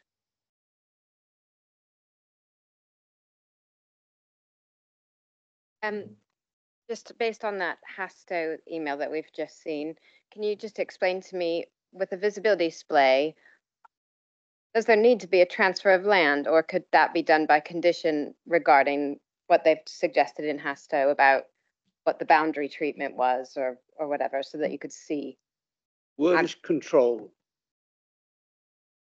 Well, there needs to be agreement from a third-party landowner, otherwise there can be no certainty that the development will be delivered. And if we haven't got that certainty, whilst there is nothing to stop somebody applying for planning permission, you know, I could apply to build a house in your garden. There's lots of legal reasons as to why I could never build that house. And similarly here, you know, if they were to submit an application, they could serve notice. But if you've got Hasto saying, we're not going to give you the land, or you can't use that in order to provide a visibility display, little point in doing with that application if it's not going to be delivered. I'm sorry, can you put the word is control. Can you put the letter back up just so I can read the writing and just explain to me how you interpreted the response by Hasto?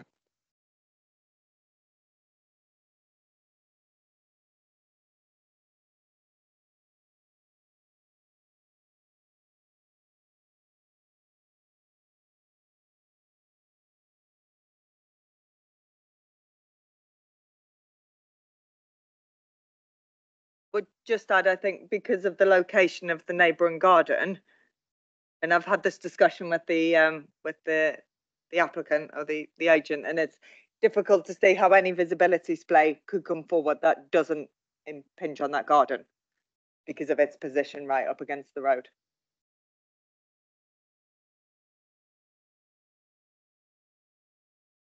Any further questions for Councillor Lamb? Thank you very much. Next speaker is Councillor Isabel Saxby, ward member.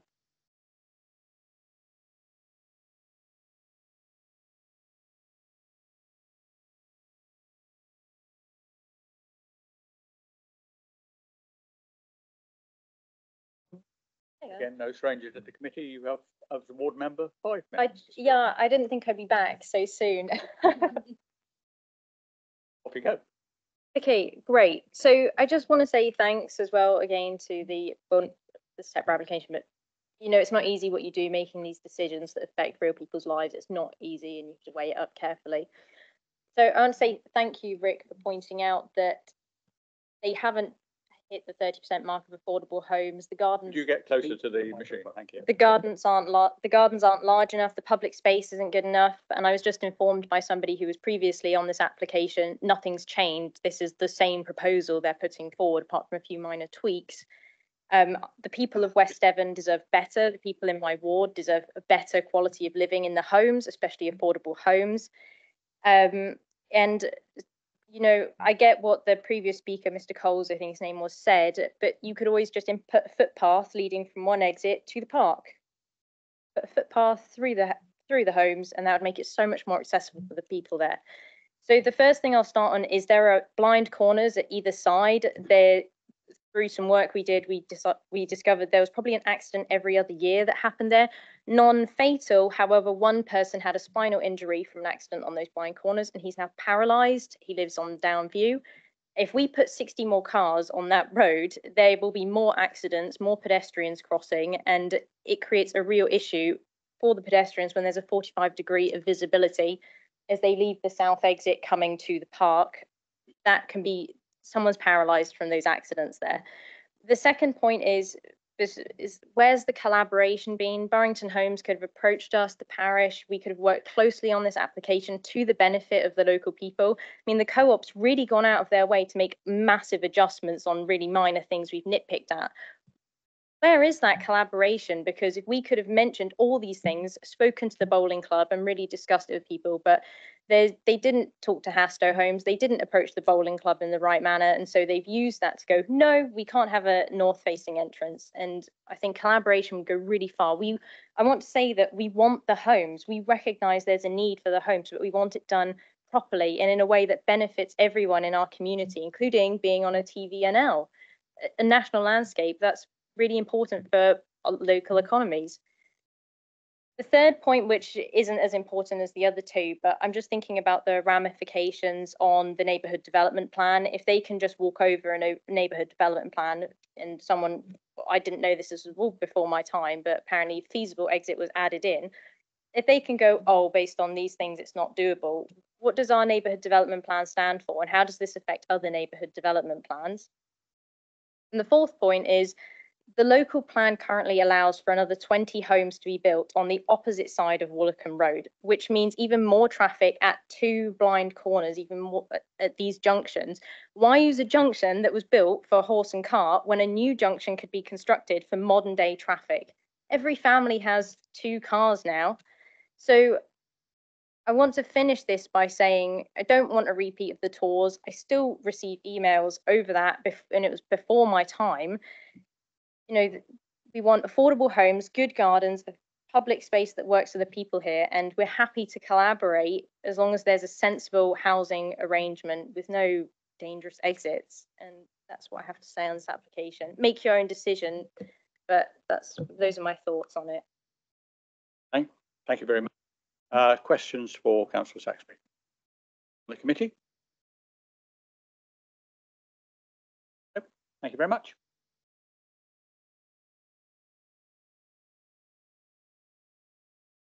I have a point for the senior planner wishes to make.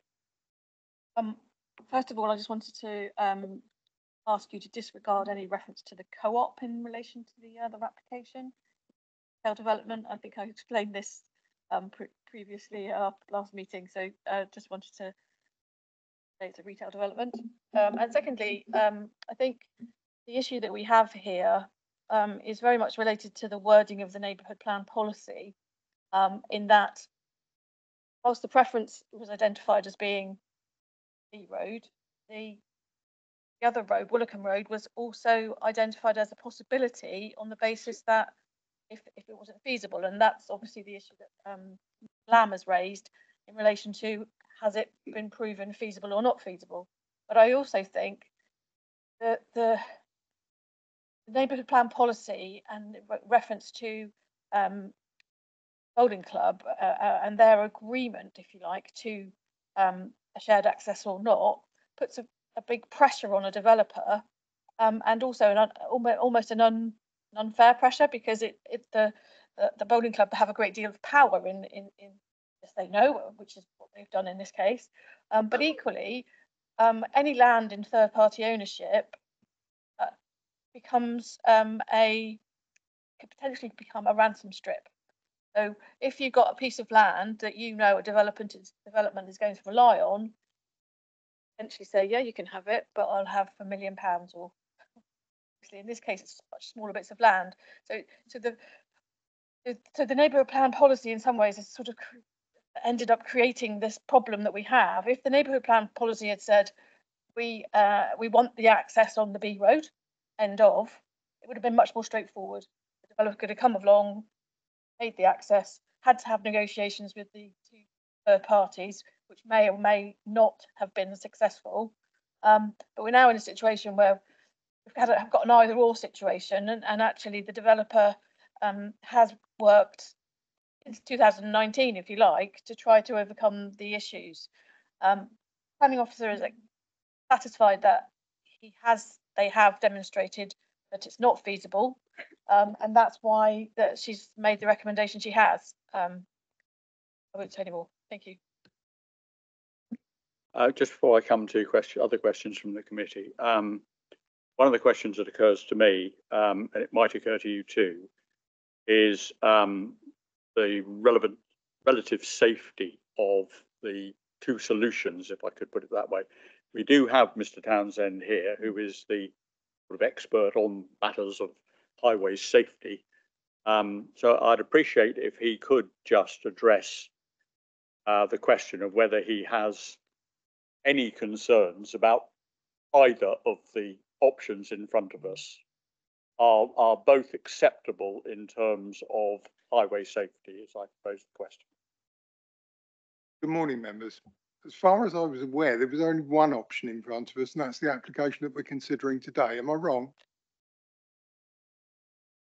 I missed that. As far as I was aware, there is only one option in front of us, and that is as submitted on the application today. Are you asking me to comment on something that isn't a planning application, Chairman? Well, I wondered if you had an opinion on the merits of the safety of either of the two options. I'm afraid, as a highways officer, I'm not into doing beauty contests. I will comment on the application as submitted, and as I have done so. And my comments on this application were the same as before, and they were shared by the inspector at the previous appeal, and that was reproduced by the planning officer very completely in her most excellent report. I think it's paragraph 24 from memory from the appeal decision, where it says quite clearly that there are no issues with respect to the application currently at appeal. With the application currently in front of us. With respect to the other access, that has been dealt with perfectly clearly by Ms. Hall in her presentation, and it says that it requires third-party land to provide the visibility, so the appropriate visibility couldn't be provided. Thank you very much. Right, we're in debate. So, Councillor Mott. I will try and keep it to debate, Chair, but I might sneak a little question in there. You're perfectly entitled to. If I may. I have to say, I am really disappointed that we could not come up with a scheme that joins in with the existing road from the neighbouring development, as there is clearly an intent and a possibility to do so, looking at the way that the road approaches. So I have to say, I appreciate we cannot be dependent on applications, and we have to look at what is within the red line. But I am very disappointed that we did not think to tie up the two developments and use an existing access off of Willicombe Road and tie the development into that, which would make much more sense to me. I'm not satisfied that enough work has gone on into the road as it is. I'm still torn over which way I'm going to go.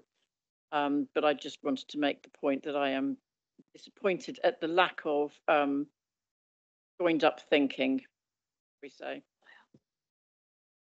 I agree with you, Councillor Mott.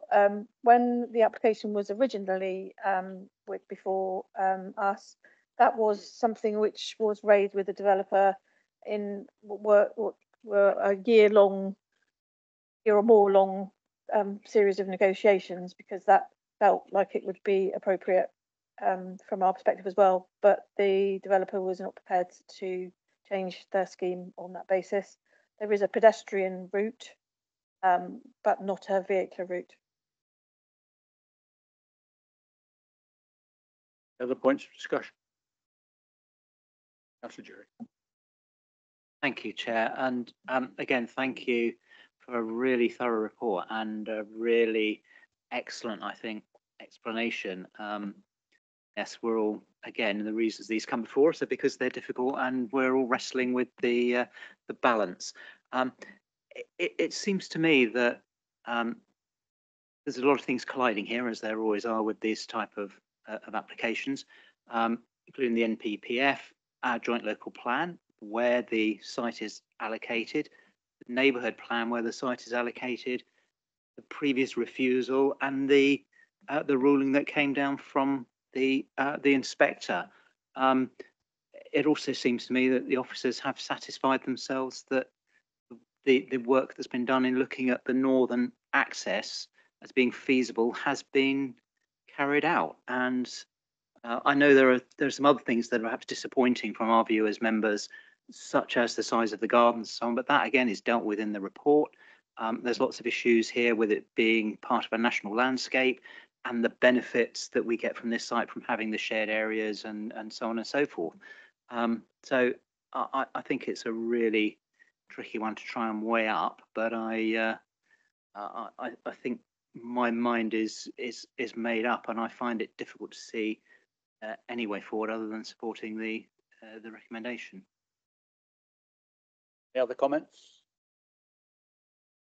Okay, we'll take it to the vote. The proposal is for 31 new dwellings, associated access road, pedestrian link, landscaping, public open space and drainage at Ralston. The officer's recommendation is to support with conditions. Under section 106. Under section 106, indeed. Those in favour of the officer's recommendation, please show. Oh, sorry, we need to second that. Seconded? Yes, that's about, yeah.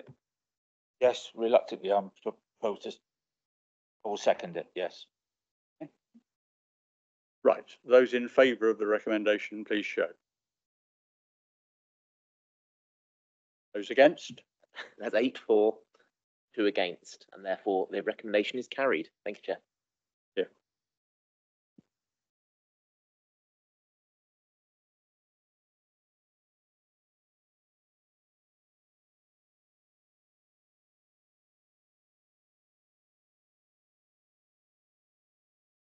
Now move on through the agenda. Sorry, I'm doing the best with my ears this morning.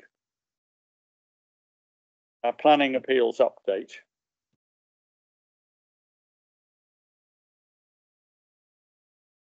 Just loading that up onto the machine.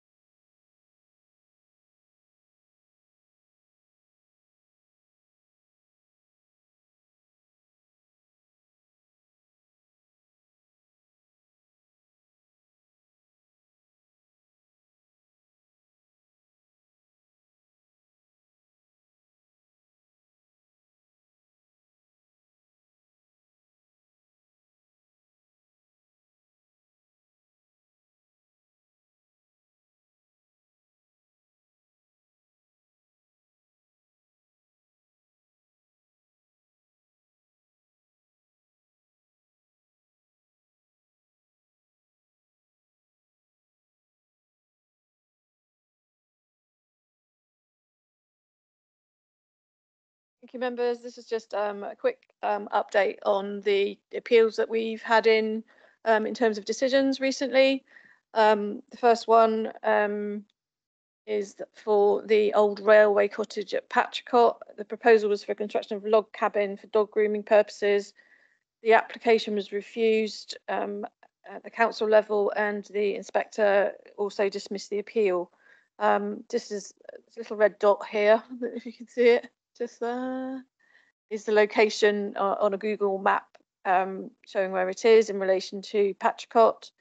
And if you look at the location plan further down, it's the blue little building outlined in blue. The applicant wanted to run a dog grooming business from the site. The application was refused because it was not essential for it to be in this rural area. Coming back again to the whole SPT 1 and 2 and Dev 15 discussion. The inspector agreed that the site was too far away from any main town which had any facilities, as we always talk about with sustainable development. Also down a road which probably wouldn't be appropriate for walking, cycling, and not very likely option. And he made reference to the joint local plan and talked about the towns and villages and economic development only permitted where it would support the principles of sustainable development. So he talked about the policies that we've been talking about. And it was quite a long appeal decision on maybe only one issue, but he talked about Dev 15, and it was interestingly talked about the first paragraph of Dev 15 talks about development should be supported, development for rural areas should be supported in he quoted suitable locations, and I think that's one of the areas where Dev 15 is we're certainly advised by our policy colleagues is quite important. So yes, it supports rural development in rural areas, and I appreciate totally that in West Devon we are going to be constantly getting applications in such areas, and the whole sustainable argument is going to be something which we'll have to battle with as we move forward. But maybe the word suitable locations, we maybe need to do a bit of work around what that means actually in reality.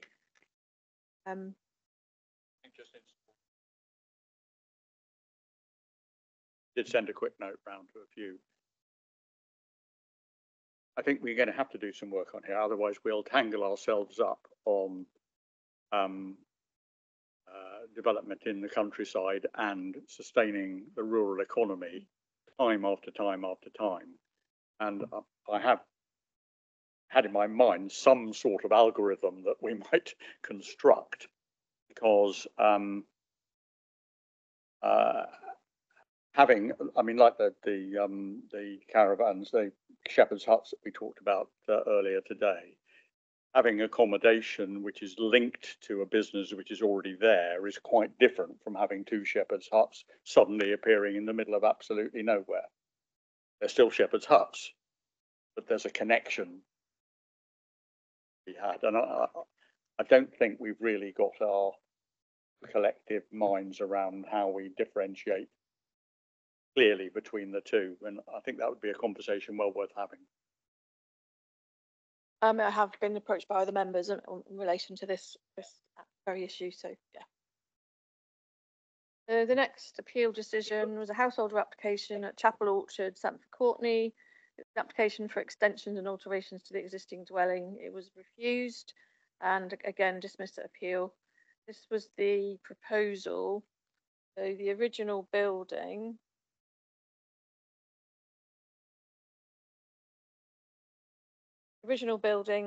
is this bit here, and proposed extension. So it's rather large. The application was refused because it was felt that it was a dominant and poorly related extension in relation to the traditional dwelling, because it was a traditional cottage and inappropriate scale, and the inspectors felt that it had not been, so initially one of the reasons refusal talked about whether or not the original building was a non-designated heritage asset. There's another appeal where we've had this reference and the inspector has not agreed with officers. So there's a bit of work, I think, as officers we need to do to actually fully appreciate the definition of non-designated heritage assets. And in fact, one of our officers, Elle, who's one of the conservation officers, has actually done some work on that. So that's something that we will be looking at over the next few weeks.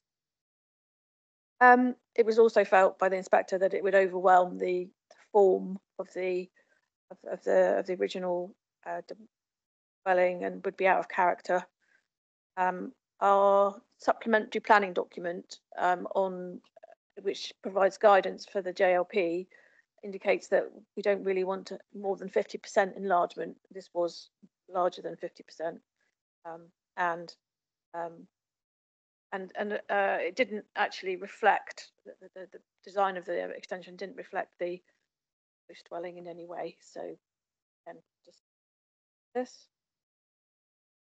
Next one is a permission in principle application, which is where it's a little bit like an outline, but it's different in that it's actually trying to establish whether or not permission in principle should be granted. There's very limited information that's received on such applications, and then there's a follow-up stage 2 where the applicant can submit technical details. So it's a completely different type of application, but again, originally refused and then dismissed at appeal. This is the site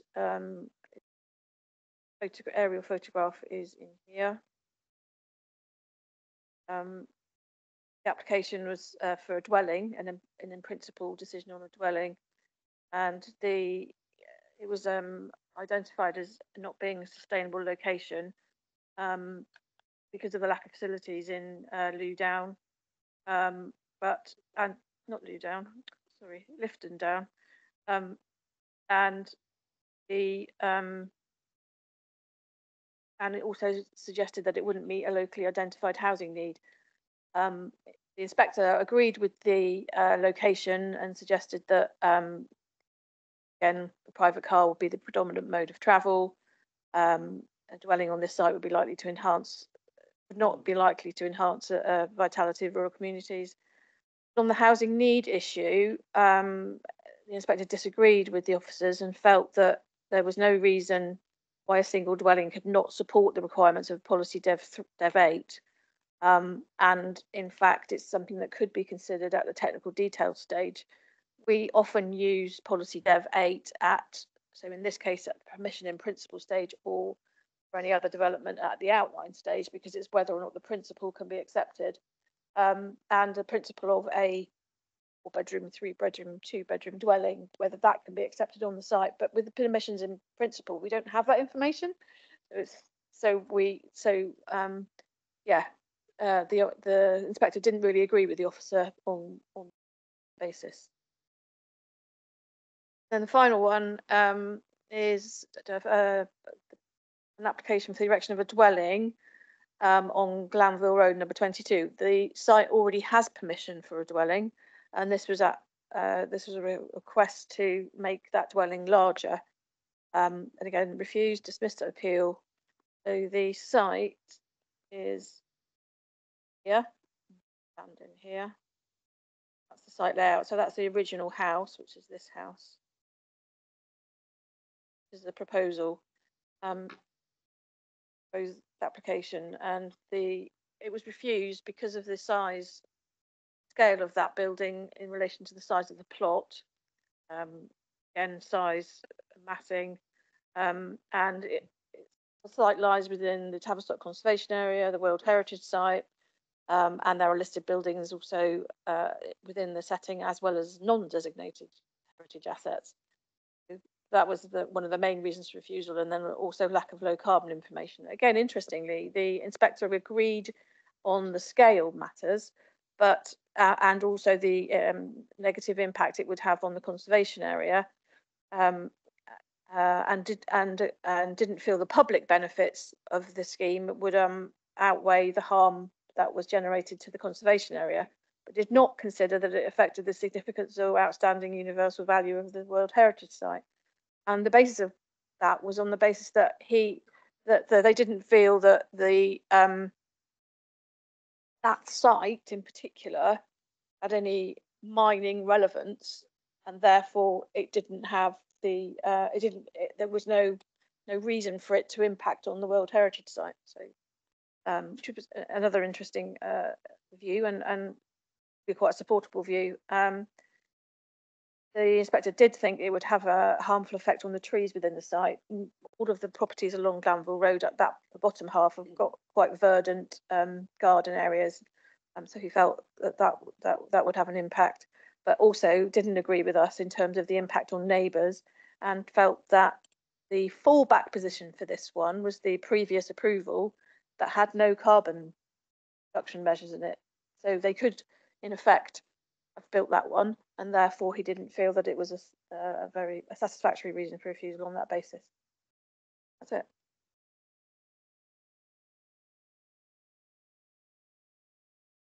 It's just that I've always had this sort of dichotomy between conservation area and World Heritage. It's dawned on me some time ago that to affect the World Heritage Site, but to have a mining implication. I think that there was another planning application up further in Glanville where it was considered that the houses were railway related and not mining related. And it's a very, very tricky one, that.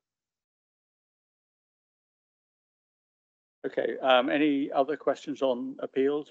Right, we'll move on to the last item on the agenda, which is the undetermined major applications. I see our old friend, the Wool Grading Centre, remains 2019 application. 24.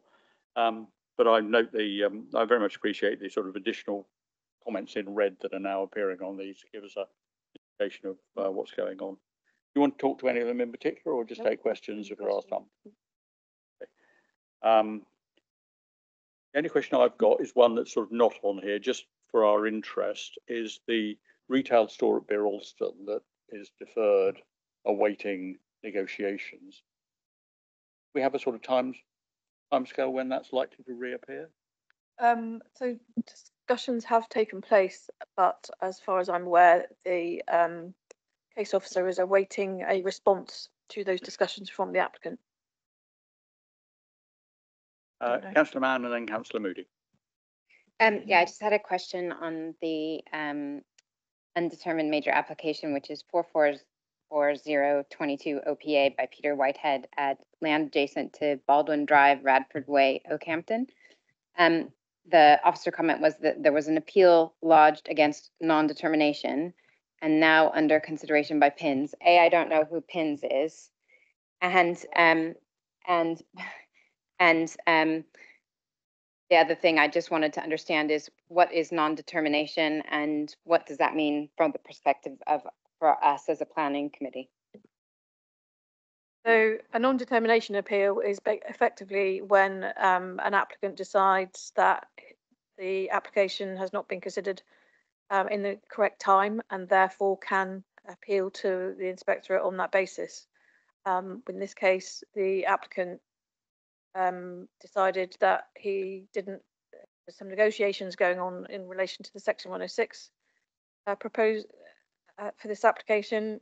He didn't want to engage in that process, so he takes it to appeal against non-determination. What that means is it takes it out of our hands to deal with it, and it goes to the planning inspectorate, which are the organisation that deal with appeals, and so it goes to them, and we have to make representations to them on the basis of the application still that we have but can't determine, and they then determine the application.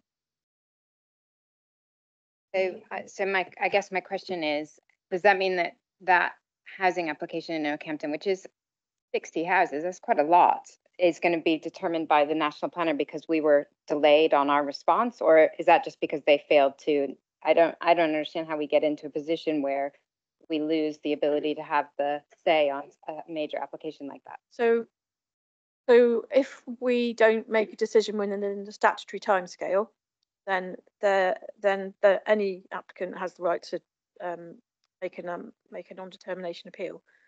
In this case, the application had gone beyond the statutory timescale by quite a long time because of the negotiations that were needed with it. Initially, the application, so for example, one of the issues was the description of development, in that the description of development said around 60 dwellings, and often that's a little bit vague.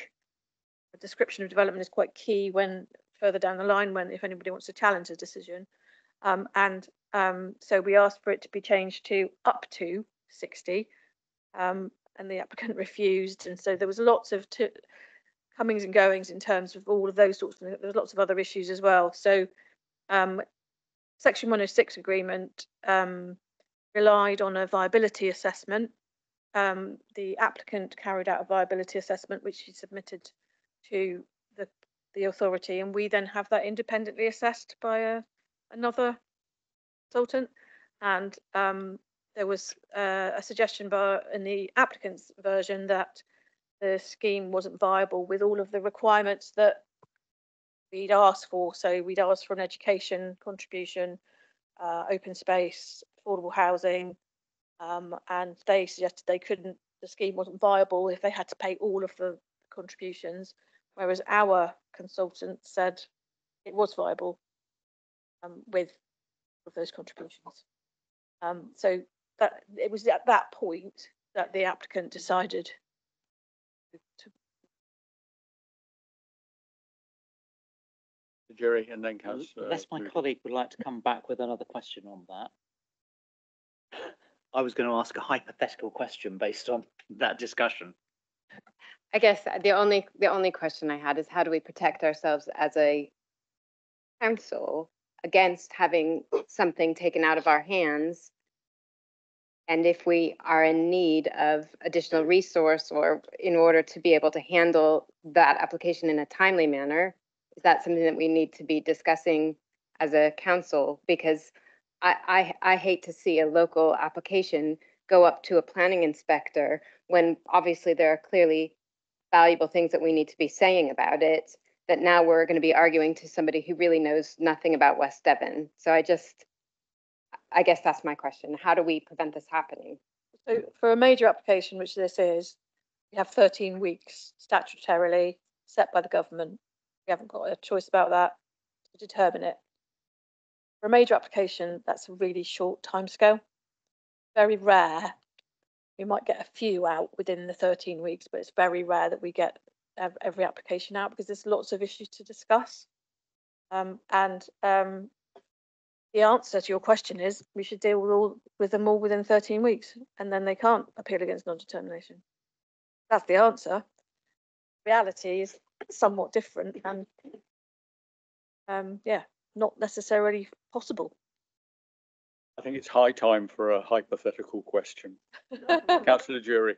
Thank you. So my hypothetical question is, if there is an applicant who we feel is delaying engaging with us and not progressing the application in this way, as a means perhaps of engineering getting an appeal to PINS, should we refuse it and set out the grounds for our refusal, which at this point would be quite lengthy and thorough, so that PINS have a chance to see exactly what we're trying to deal with?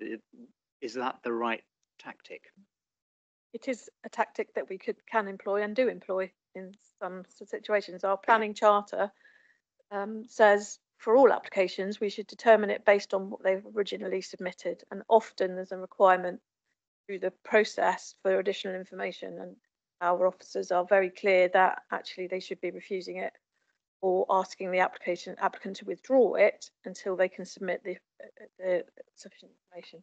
So we are doing that in most cases. Majors unfortunately don't fit as neatly into that, but yeah, on the whole we are doing that. Councillor Moody. Thank you, Chair. Hazelden Prep School.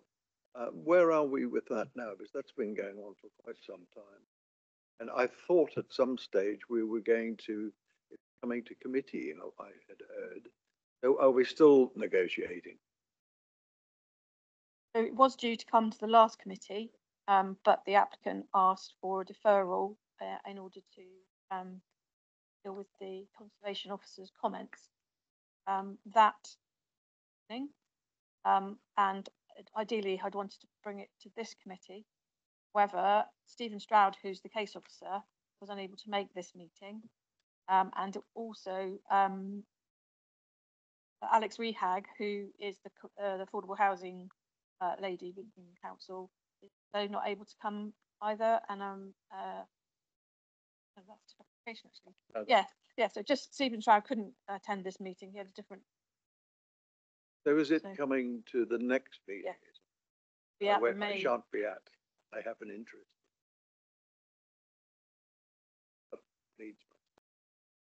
Sure, you'll be able to join in on Zoom from Australia. I had one sort of closing comment, and that is, unless it's my imagination, the number of undetermined major applications seems to be growing. Normally it's down to one sheet, and now it's two. Yeah. I mean, am I right in that? Are we in danger of getting a bit of a backlog of undetermined majors? I think we are a few oldies don't go away, which we obviously need to deal with.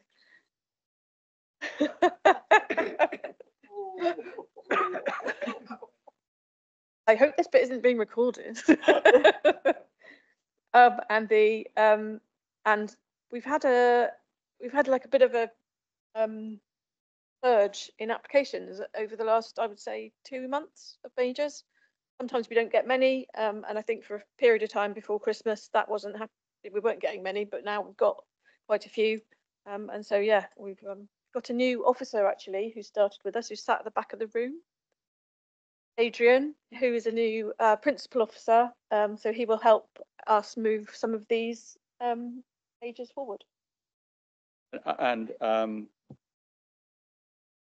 the last time I asked, which was some time ago, I think, the number of non-major applications, ordinary applications, was a bit lower this year than it had been traditionally. Is that I mean, are the two sort of in any way balancing each other out, or are we getting an increase in the ordinary applications as well as majors? I don't think the numbers are actually that far out. I think we're getting less majors and more minors and householders. So I don't, in terms of overall numbers, we're not that different. Okay. Any other questions on undetermined majors? In which case, I draw the meeting to a close. Thank you very much.